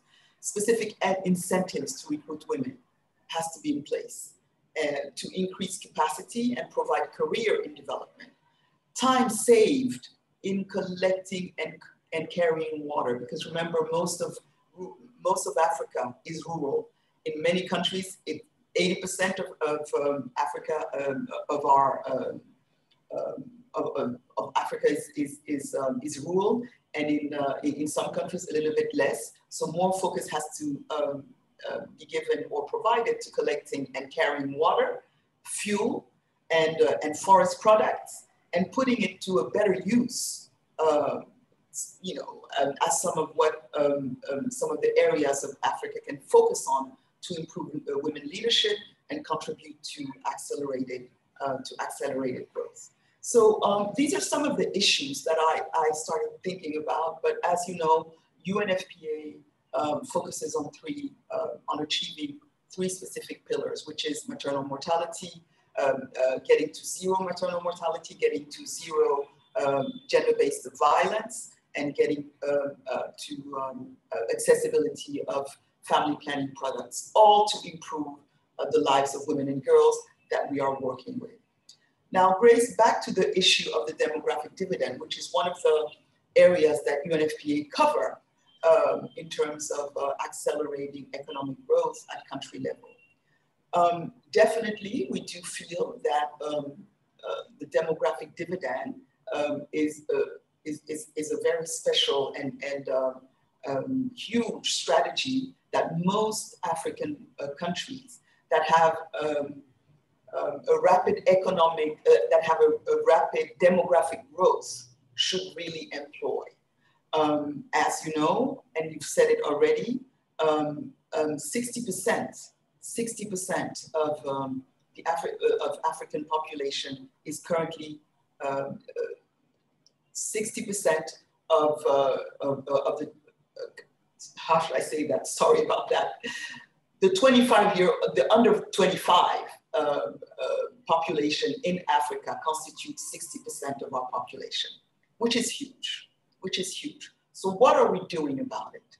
What are we really doing about it? And we have, particularly in the Sahel countries, which have the most rapid growth in population. Some of them have above 3% of rapid growth, which means that by 2030, the population would which is in 10 years or 9 years, which have exponentially risen.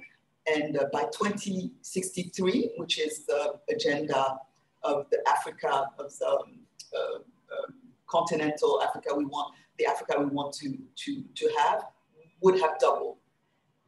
And similarly, the population of the youth population accordingly. So what is important to say? We need to make sure that African governments invest in youth, invest in health, invest in education that are focusing on young girls, because as you know, education, for example, in Togo, there is a parity in secondary education. So we have the same ratio of girls and boys enrolled in school. The ratio sort of decreases when it gets to above the secondary. So what are we doing to invest more and making sure that girls are engaged in school? And as I said before, a lot of the factors a lot of the compounding factors regarding health and sexual health are really hindering their enrollment in school.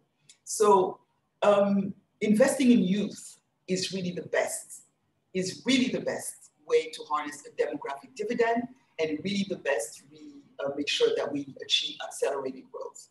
Just to give you an example, currently in Africa, most African families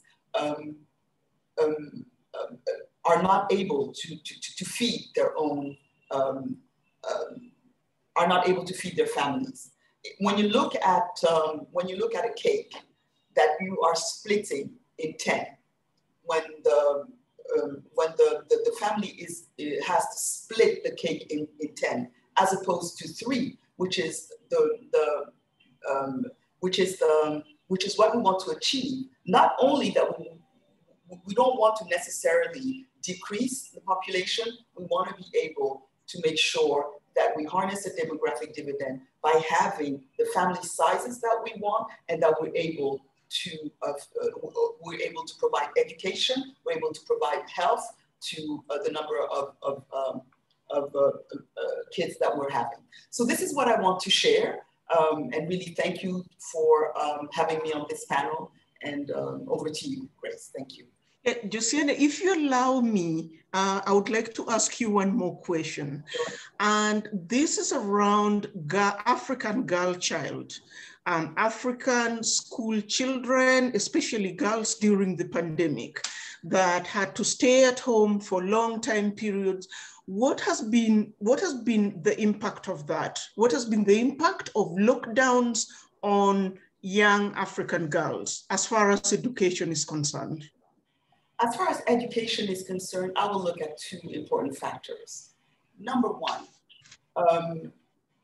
gender-based violence has significantly increased in all over the world, but more specifically in Africa, and you know, has also not been addressed in the right way. And so gender-based violence has increased.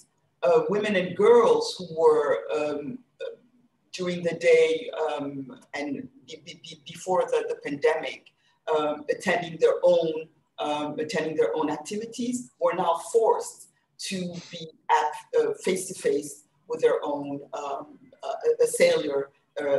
assailant. So number 1, it has increased gender-based violence. It has also moved backwards all of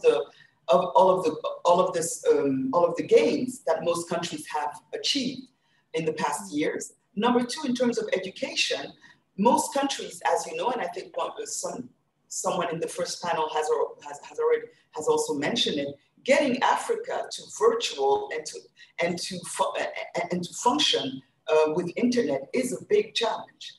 Electricity is an issue. Connection to internet is extremely expensive. So some of the things that we have developed within UNFPA is within UNFPA on a very small scale, and it's not large enough on a very small scale, is really to provide, with the help of some partners, to provide free internet to many centers to provide them with schooling. But the government of Togo, which is the one that I work with, has also done a lot in terms of accelerating e-learning, in terms of accelerating schooling with UNICEF, and for girls particularly. But I must say that after 1.5 years of lockdown, of pandemic, everything has been turned around. And the number of dropouts, the number of particularly girls who have not returned to school is significant. So once this whole pandemic is over, and we should not wait until it's over, there will be a significant interest from the partners in investing in girls and boys going back to school. Thank you. Thank you very much for those insights, Josiane. I'll now move on to Busisiwe Mabuso. Ms. Busisiwe Mabuso is the CEO of Business Leadership in South Africa. And she is also an associate professor at Wits University in Johannesburg. So, when I saw your profile, a number of questions came to mind. So one of them is entrepreneurship is key to achieving development in Africa, but also sustainable development. And big businesses are important. We've got to start paying, African governments have to start raising enough taxes that can allow them to run their business as governments, to provide public goods and things like that, and not rely on aid anymore. So what I would like you to talk to us about is, in terms of big businesses, are we creating a conducive environment for them to operate in South Africa and generally in Africa? And the other question which comes to mind when we think about leadership, especially in entrepreneurship, and this was somehow talked about also before, but how many public African schools are teaching entrepreneurship?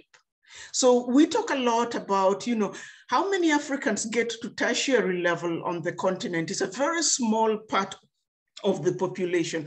So if right now, most of the population, what they get is primary and in certain countries up to secondary school education. So what are we doing in terms of education to nurture future entrepreneurs? Grace, thank you very much. So Grace, the short answer is that we are not doing enough as a continent to nurture entrepreneurs, because when you look at our school curriculum, there is not much that we are doing to try and actually harness that skill, as it were. But also when you look at how we are cultivating broader leadership, what it is that we are doing as a continent to make sure that we create a new generation of African leaders who are in a position to can create jobs for our growing population, you will see that not enough is being done. And from this perspective, Grace, there is no doubt in my mind that in the creation of a new generation of African leaders, education and digital inclusion are going to be catalysts. And I'm glad that everyone this evening, on this engagement is really reinforcing and is being consistent around education as a key catalyst as well as digital inclusion. So it doesn't matter what opportunities you're looking at presenting to the African continent and how you want to look at the sustainable development agenda of Africa, it is clear that the issue of education is critical, to the broader African agenda. So as much as COVID-19 has accelerated the rate of digital technology adoption around the world, it has also revealed the depth of the digital divide worldwide. For millions of people living in Africa, Grace, who do not have access to the internet or laptops and smartphones, the pandemic has really resulted in greater social and economic isolation. So many school children across Africa received no education after several governments shut down schools as part of the strategy to contain the spread of the virus. I know for a fact, for instance, that in Zimbabwe, schools closed in March 2020, you know, when the pandemic hit, and they didn't open for the rest of the year, meaning that those kids who had to write external exams had to sit for those exams in December, not having been in class for 9 months. So parents were helpless and they just looked on, especially in remote and rural areas, as nothing could be done about their children's education. There was no instruction, there was no feedback, there was no interaction with their teachers that was actually taking place. Even in cases where this happened, fewer topics and less content was transmitted through distance learning models, either facilitated by the television or radio. So the stats say that as much as 89% of learners across sub-Saharan Africa still do not have access to household computers, and 82% lack internet access. Actually, according to the Internet World Stats figures, as at December 2020, about 634 million people in Africa were internet users, meaning that only 47.6% of the continent's population, you know, had access to the internet. So earlier on, Anish, who was one of the speakers, spoke to the fact that we need to develop African youth so that they can participate in the digital economy, but without digital access, the online learning that will propel us as a continent becomes impossible. And it touches on the lack of basic education as a huge impediment. Now, we all agree with WEF, Grace, that the quality of schooling in a country is a powerful measure of the wealth that countries will produce in the long run. So the acute disparities, therefore, in accessing education in Africa remains a huge challenge and holds the continent backwards in a significant way. So a reset of our education system is necessary, especially if we are committed to unlocking capabilities and harnessing the demographic dividend of the continent. The socio-economic background of a family in Africa, for instance, should not determine a child's ability to access a quality education or their ability to become successful in life. And we all know that a lot of us are living proof that education is the most effective tool for development. And we know firsthand that this is one of the surest ways of lifting yourself and your family from poverty and from one social class to the next. So if as a continent, we cannot even provide these kids with education, and I'm not even talking about decent education, I'm merely referring to basic education. What it means is that we will continue to be known for diseases and poverty as a continent. We are condemning our kids as a continent to being hewers of wood and drawers of water, just like their parents. And just like their parents, these kids will grow up to be dependent on the fiscus through social grants. Right now, just like it is globally, our focus as a continent is on economic recovery. But I'm afraid that our economic recovery efforts as a continent will be elusive because you see, countries that will quickly bounce back from this COVID crisis are those with diamond economic structures. You know, where you have 10% of the population being opulent, 10% living in poverty, and you have 80%, you know, who are in the middle class, because we know that it is the middle class that carries economies, not the rich. But the structure of the African continent, unfortunately, has the majority of our people living in abject poverty.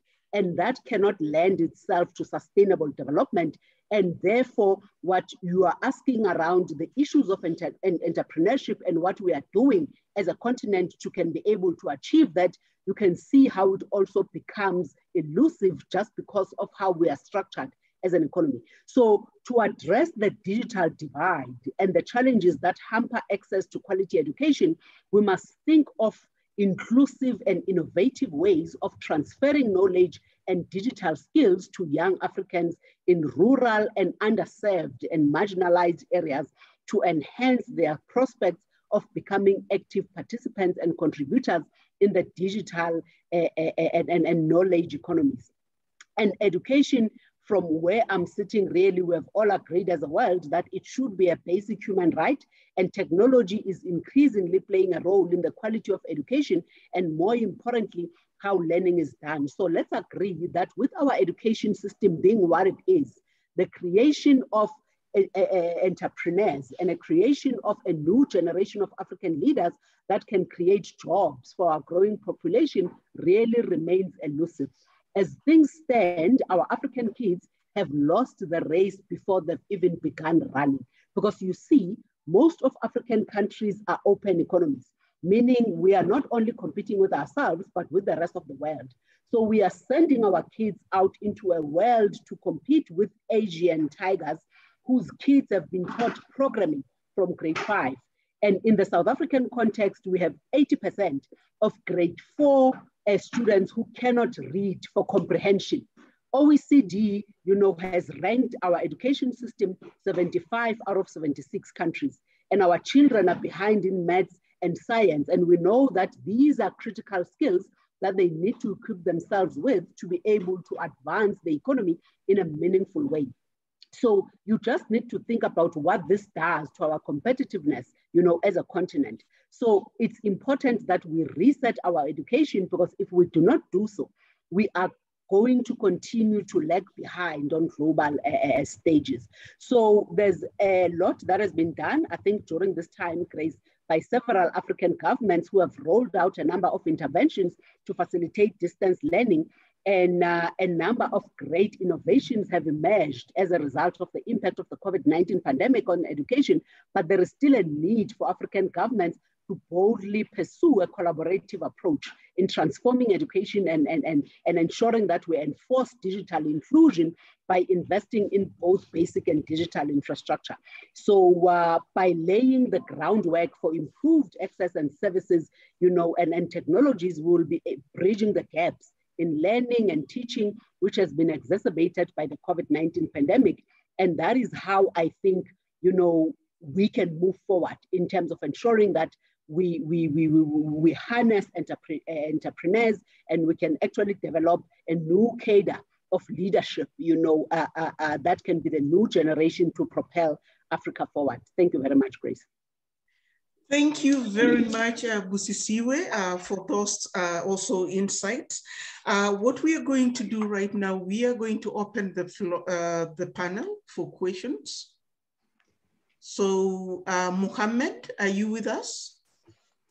Yes, I'm here. So we don't have that many questions. So we have one from Aisha, and she's concerned with the issue of the missing middle. So she said about 70% of women in the workforce exit due to work-family conflict. So she has a question: how do we get government policies and regulations to drive sustainable solutions in the private sector? Any one of you who wants to take that? So Grace, I can give it a step, and I like the fact that the question is asking the participant is asking a question around what government needs to do, to allow me to say, force the private sector to transform. It is a big theme in South Africa because, even 26 years into democracy, you're still sitting with a private sector that doesn't mimic the South African demographics. And there is a lot that can be done by policy through government to ensure, that we achieve this notion of socio-economic transformation of ensuring that we can actually level the playing field, as it were. So in South Africa, for instance, we've got the triple BE policy. We also have the Affirmative Action Act, but precisely because government is failing to do monitoring and evaluation, you're seeing a situation where, even when companies don't comply, to the targets that have been put by these policies, nothing is actually being done, by a government to ensure that they can actually force the private sector to come to the party in a meaningful way. It's unfortunate, however, that we sit in an environment where the private sector has to be forced to do the right thing. I think we all agree that we come from an unfortunate history, not just as South Africa, but as Africa, you know, of the majority of the citizens of this continent that were actually deliberately prevented from meaningfully participating in the economy. So we therefore have to understand, especially as the private sector, that we have an obligation, especially if you agree that the private sector is the only social partner with disproportionate resources and therefore a disproportionate voice. We therefore need to look at how are we using our disproportionality to can drive the socio-economic transformation agenda. Because let's agree that in South Africa's case, for instance, if you're sitting with only 10% of your citizens, you know, who are opulent or who are rich, you know, and you're sitting with a very weak middle class of about 35%, you cannot go to war as a country with only 10% of your citizens. And you cannot achieve the inclusivity agenda. Neither can you achieve the sustainability agenda if the focus is going to continue to be on 10% of the population. So how do we therefore ensure as governments that we put in place policies that are going to force the private sector to can drive the socio-economic transformation agenda, because it is only by doing that that we can achieve the sustainability agenda and focus that we're trying to drive as a continent. Grace, thank you. Busisiwe, can I add something, Grace, as well? Please, just please. To this, because yeah, one of the things that I've noticed, because I know so many entrepreneurs in the quote unquote missing middle, is that the ones that are running SMEs, which again are the backbone of many of these economies, one of their chief complaints is not necessarily the government and regulators or policymakers. It's really the tension that comes with having to deal with these financial institutions that are basically ruthless in lending, in their lending practices, with the kinds of interest rates that they get charged when they need to borrow money to finance growth. It just becomes extremely frustrating for them because they believe that they, again, this odds are stacked against them, even though they're the ones who are providing most of the jobs and the, you know, and they're job creators. They feel taken advantage of by a lot of these financial institutions, which is why I also believe, as part of the new drive towards better information technology, as part of the connectivity drive across Africa, we should all work together to create more tools and fintech solutions that will help a lot of these SME owners in the missing middle to grow their businesses sustainably without, you know, always fearing that the bank is always taking advantage of them. Yeah, just one question to you, Claude, in relation to the points that you've just raised around funding. So one of the key issues also regarding innovation in education, particularly in Africa, has to do with funding that.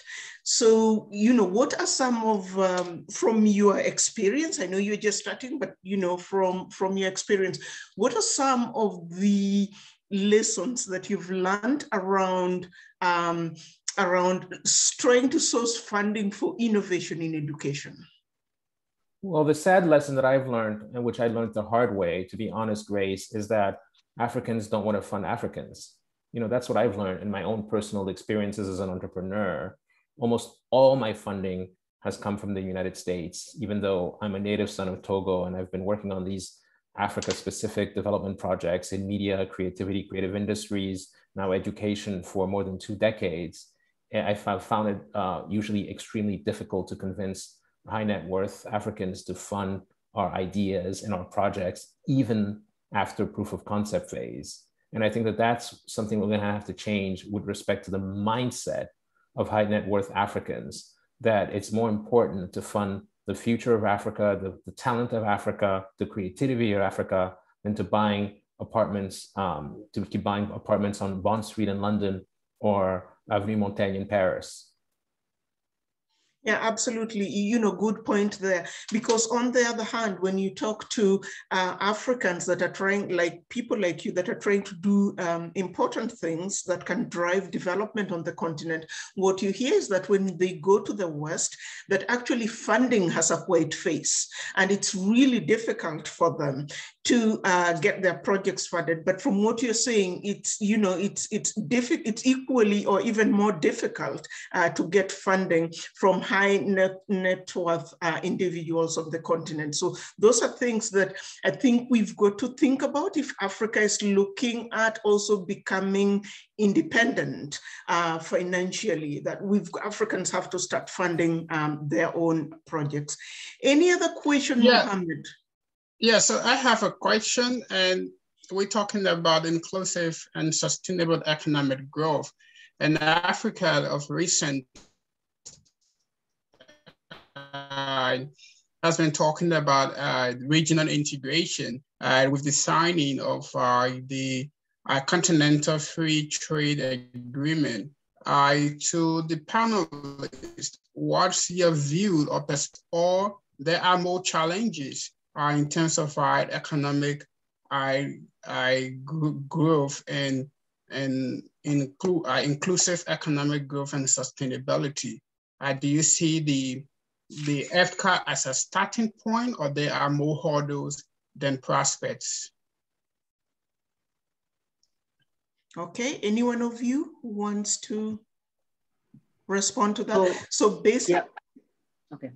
Yeah, so Grace, if I may take a stab at that, I really think that that is a very critical question that is being raised by Mohammed, in as far as what the Continental Free Trade Agreement, will probably maybe bring to the African continent. It's a great opportunity. And I think it stems from the fact that globalization and trade will going forward be defined by a reorientation of supply chains and manufacturing. And I think we have all realized how COVID-19 has revealed the fragility of the global supply chains, which presents a great opportunity for localization. So from an African business perspective, this means more inwardly focused value chains and regionalization. So as a result of the economic impact posed by the disruption in supply chains, we are seeing a lot of economies focusing on localization to deal with the risks of being dependent on imports and on China being very central to this, especially in the African context. So the continent in this regard, therefore, presents opportunities to develop new African continental free trade area corridors. There are great opportunities for greater regional cooperation as well as increased localization via the accelerated rollout of the African continental free trade area. And I think one of the main focus ought to be dropping trade barriers between African countries, which would boost trade on the continent by over 50%. And that is according to some estimates. So the Africa's free trade area can be one of our most important tools for Africa's economic recovery. Our goal as a continent right now really ought to be to establish a single market for goods and services and allow the free movement of business travelers and investment, and create a continental customs union to streamline trade and attract long-term investment. And I think some of the low-hanging fruit and opportunities we can start working on are unlocking trade, with West and East Africa's biggest economies. From a West Africa perspective, sea corridors, from Cape Town, Walvis Bay, Lagos, Accra, and from an East Africa perspective, the rail and road corridors present an opportunity from Joburg to Lusaka to Dar es Salaam to Nairobi, and I think this, really impresses on us, that the agreement is a no-brainer from an economic perspective. And this is definitely going to be the world's largest free trade area. And it encompasses countries which have a growing middle class, growing levels of consumption, a number of fast-growing economies, an imminent demographic dividend, and abundant natural resources, increasing levels of peace and security, and a strong commitment to industrialization. So I really think that it provides the continent with a market scale to can compete on a global level. So I definitely think that the African continental free trade area and an agreement is an opportunity that we ought to be exploiting as a continent right now. And I know that there is talks around its acceleration. Thank you very much, Grace. Thank you very much for that response. Do we have any other question, Mohammed, or we can wrap it? We don't have any. You can take over. Okay, thank you very much. So I think we've had really good insights on what is happening as far as sustainable development is concerned in Africa. Certain goals are being met. Others, we have to work a little bit more towards them. And what became clear from the previous panel and this one is the role of education. The role of education in achieving sustainable development, and also the role of African women. African women cannot be left sitting on the fence if we are going to form part, if we are going to constitute to 20% of the world population by the turn of this century. So we have to contribute only to not to the development of Africa, but the world as a whole. It's been a privilege and a pleasure to have you with us. So thank you very much, Mr. Claude Graniski, Ms. Josiane Yagubu, and Ms. Busisiwe Mabuso. Thank you for your time and for your insights. Thank you all so much. I do want to say a big shout out to Josiane as well, because we've known each other since we were children. So it's wonderful to be on the panel together for the first time. Fantastic. Okay, so I'll pass the mic over to Praise, to Robert. Sure. Thank you so much, Grace. Wow, that was really an incredible panel. I think maybe at this point, you know, this is when you're sitting in a big room and you get to hear the sound of applause. So maybe everybody can join me in using our virtual tools on Zoom and really just giving a huge round of virtual applause to all of our participants today. Thank you so much to our moderators. Thank you so much to our panelists. And of course, thank you so much, to the Africa Club for putting this incredible event together for us today. So I am going to turn over the floor back over to Praise, the IE Africa Club president. And I just wanted to let you know that after her message, we will be treated again to a poetic epilogue from a very dear Kefense Dlamini, who gave us a very nice poetry session during the break. So thank you all very much for being here. And with that, I will turn it over to Praise. Thank you very much, Robert. And wow, how amazing, how awesome was this?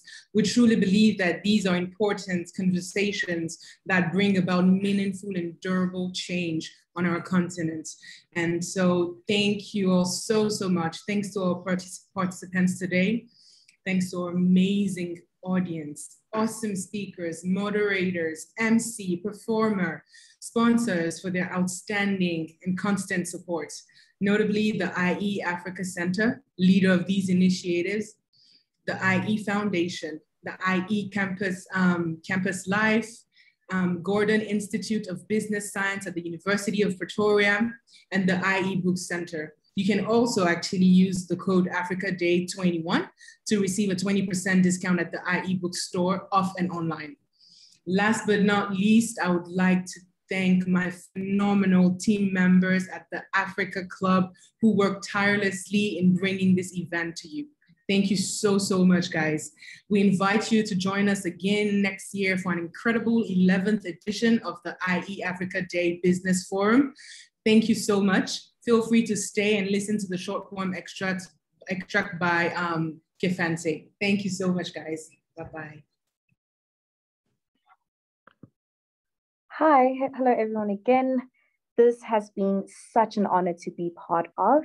So for my last poem, I'll be doing I Am Africana by Vanessa Chisakula. It's a very, very great poem, and I really, really hope you enjoy it. Okay.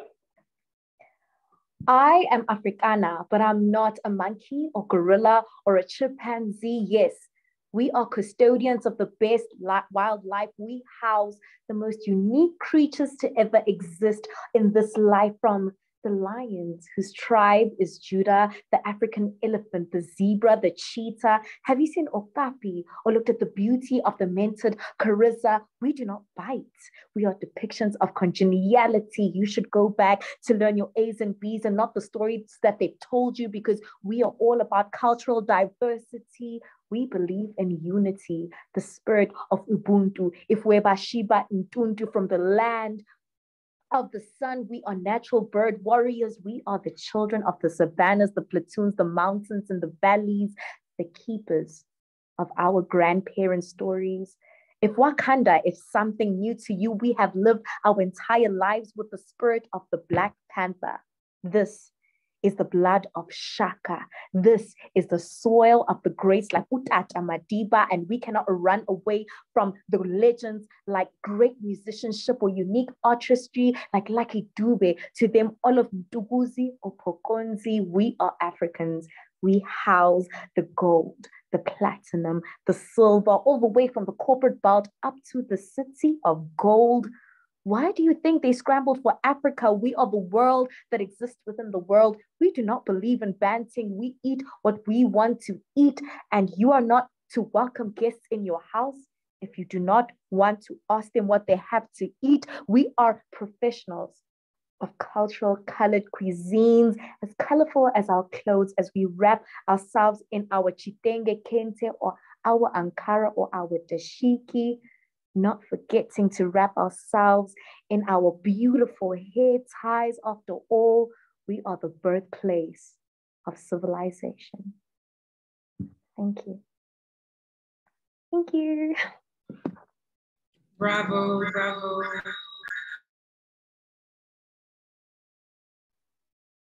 Thank you, Kefente. Thank you guys so much. We'll see you next time. We'll see you next year. Bye-bye. Thank you.